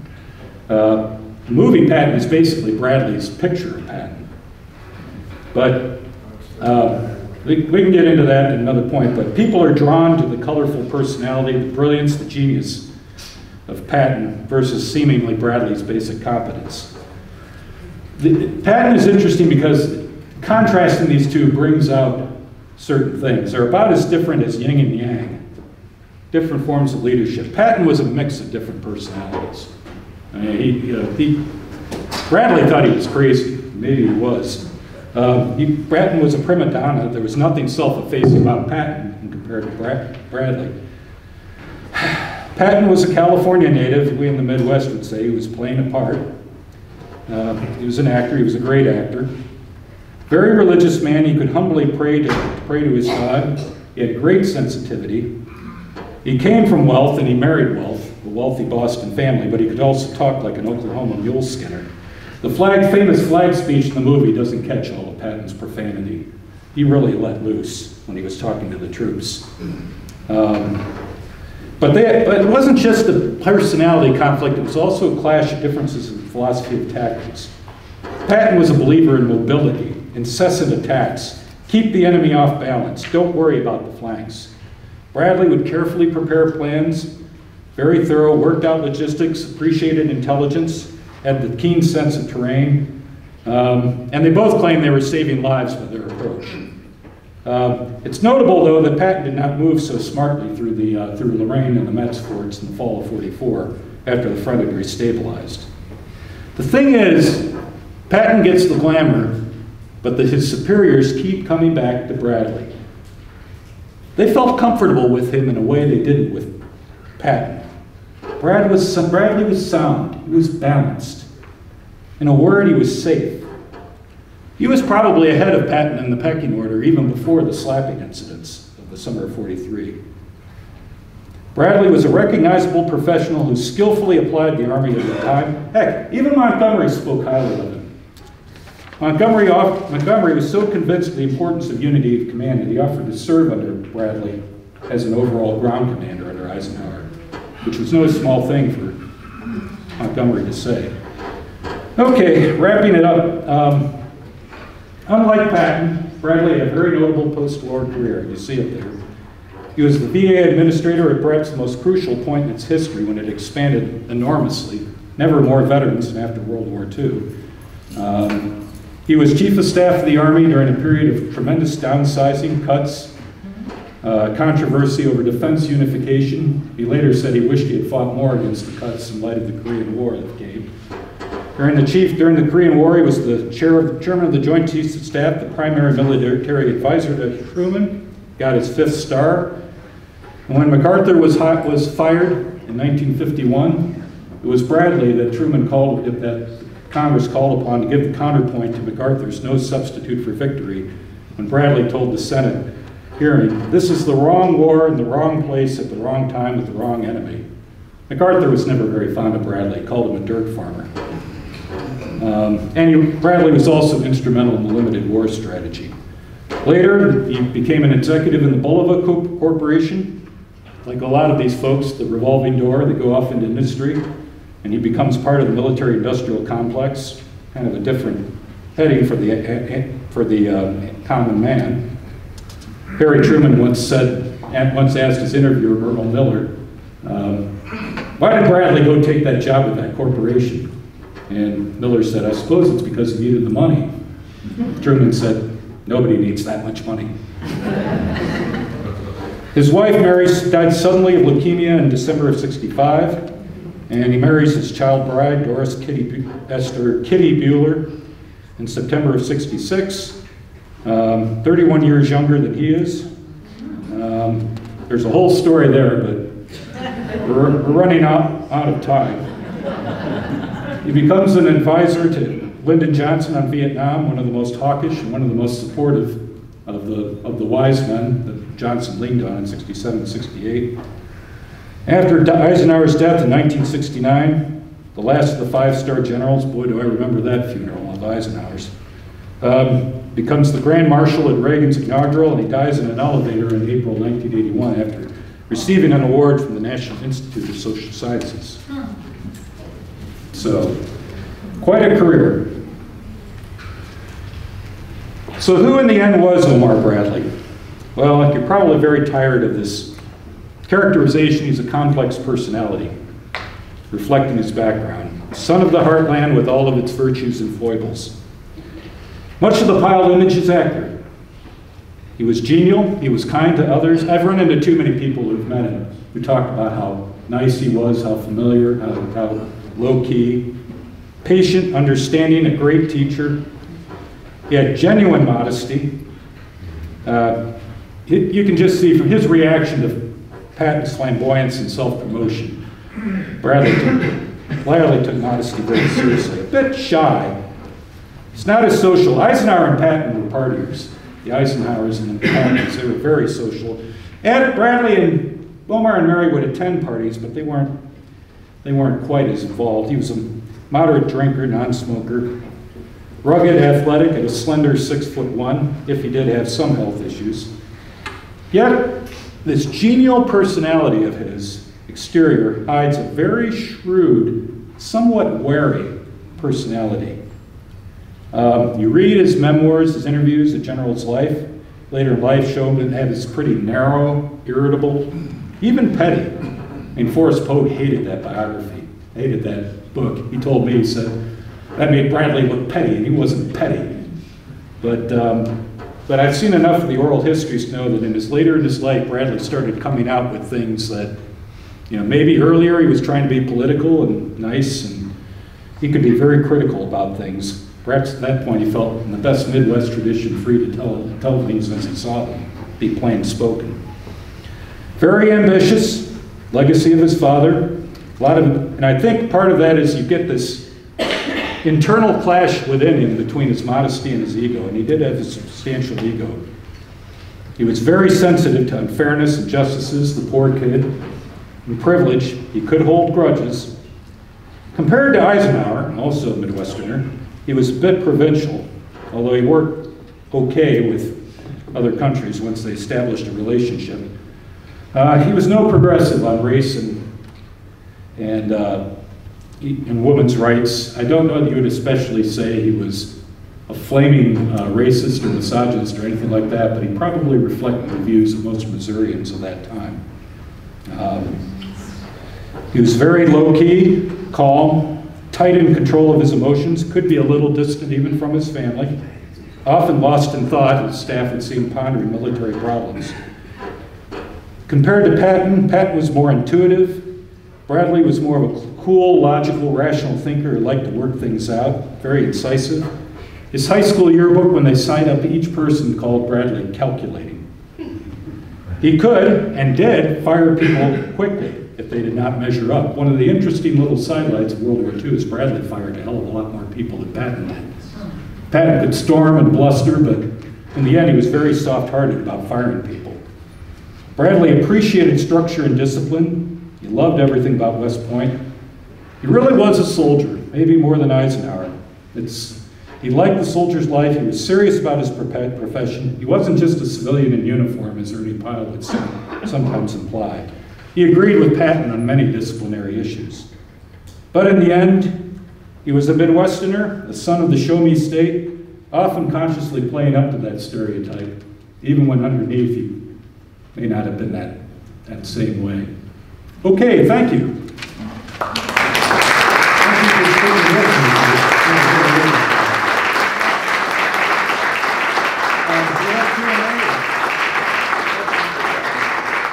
We have some time for questions. Okay, great. Yeah. Any questions? Provide exhausting you. Yes, sir. You mentioned math and arithmetic.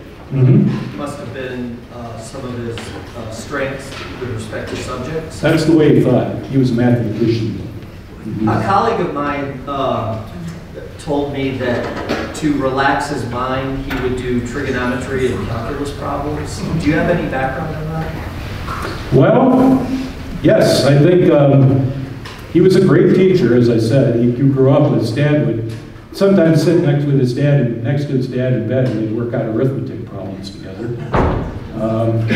Yeah, he was, you look at the West Point curriculum at the time, it was very heavy on geometry, on algebra. one of his students later recalled how patient he was with a particular cadet who just wasn't getting it. You know, he tried to just explain it over and over and over. And the cadet was struck by Bradley's patience, his ability to just keep, you know, just until the light bulb finally went on. So, yeah, I think as far as doing trigonometry or so in his spare time, I think in his spare time he probably was more interested in hunting than anything else. But yeah, I think that is the way he thought. Thank you. Mm-hmm.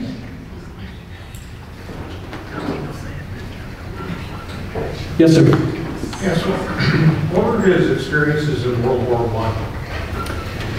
Good question. And I'm glad you brought that up because Bradley thought World War I ruined his career. He never made it to France. He was with the he was graduated, he went into the infantry. He was part of the 14th Infantry on the West Coast. And but at the time in early 1918, they were having some problems with the mines up in Butte, Montana, copper miners. This is a period of considerable labor activism, and one of the big unions was the Industrial Workers of the World, which had some socialist overtones in it, and much more militant than the American Federation of Labor. And Bradley got along with a lot of the folks in Butte, but he was young. He was about 25 at that point, and he kind of got co-opted by the elites, who were so happy that the Army was there to police up the undesirables and the miners. And they perpetrated that line, which Bradley bought hook, line, and sinker, that subversives, German subversives that infiltrated the IWW and the labor unions. And he got involved in the St. Patrick's Day parade. The Army with his company was there to smash a march. He accompanied police on some raids on Union headquarters. Something legally he really shouldn't have been doing. But he got out of town just in time before the Department of Justice investigator got there. And from there he went to Camp Dodge, Iowa, which is about when the flu epidemic hit. But he was in a division that was training to go overseas when the armistice came in November. So he was very upset that he didn't make it to France. Both he and Eisenhower felt they had ruined their careers by not having been in combat. Mm-hmm. Yes, sir. Who did the troops like best? Repeat the question. Okay. The gentleman asked, who did the troops like better? And I take it you mean between Patton and Bradley. It's almost like I'd have to answer that question separately from each of them, and you can kind of infer. Bradley, well, of course, Bradley thought that they liked him better because they couldn't understand how Patton could be popular with the troops. And I think Patton just naturally, because he was such a personality, drew a lot of people from both ends of the spectrum. You either had troops who really respected it and thought, yeah, slap those guys, you know, they're malingerers, they should be up in front fighting. Or you had folks who said, you know, our blood, his guts. They didn't, and there seems that, I almost get the sense sometimes you could almost run it right down the middle, 50-50, in terms of, but it is noteworthy that a lot of people, it seems, who weren't so fond of Patton during the war, afterwards, I served with Patton's Third Army. Bradley liked to think that he was popular with the soldiers, and I just don't know that he cut as high a profile in the end with them. You know, he got around the front certainly quite a bit, and what soldiers saw they probably liked. You know, I've run into enough positive comments about him, but you know, when you're a private soldier down in the ranks, you know your captain. You know, the Army commander is this figure way up on high. Unless he just has such a standout personality like Patton, I don't know that you really feel like you know him. Yes, sir.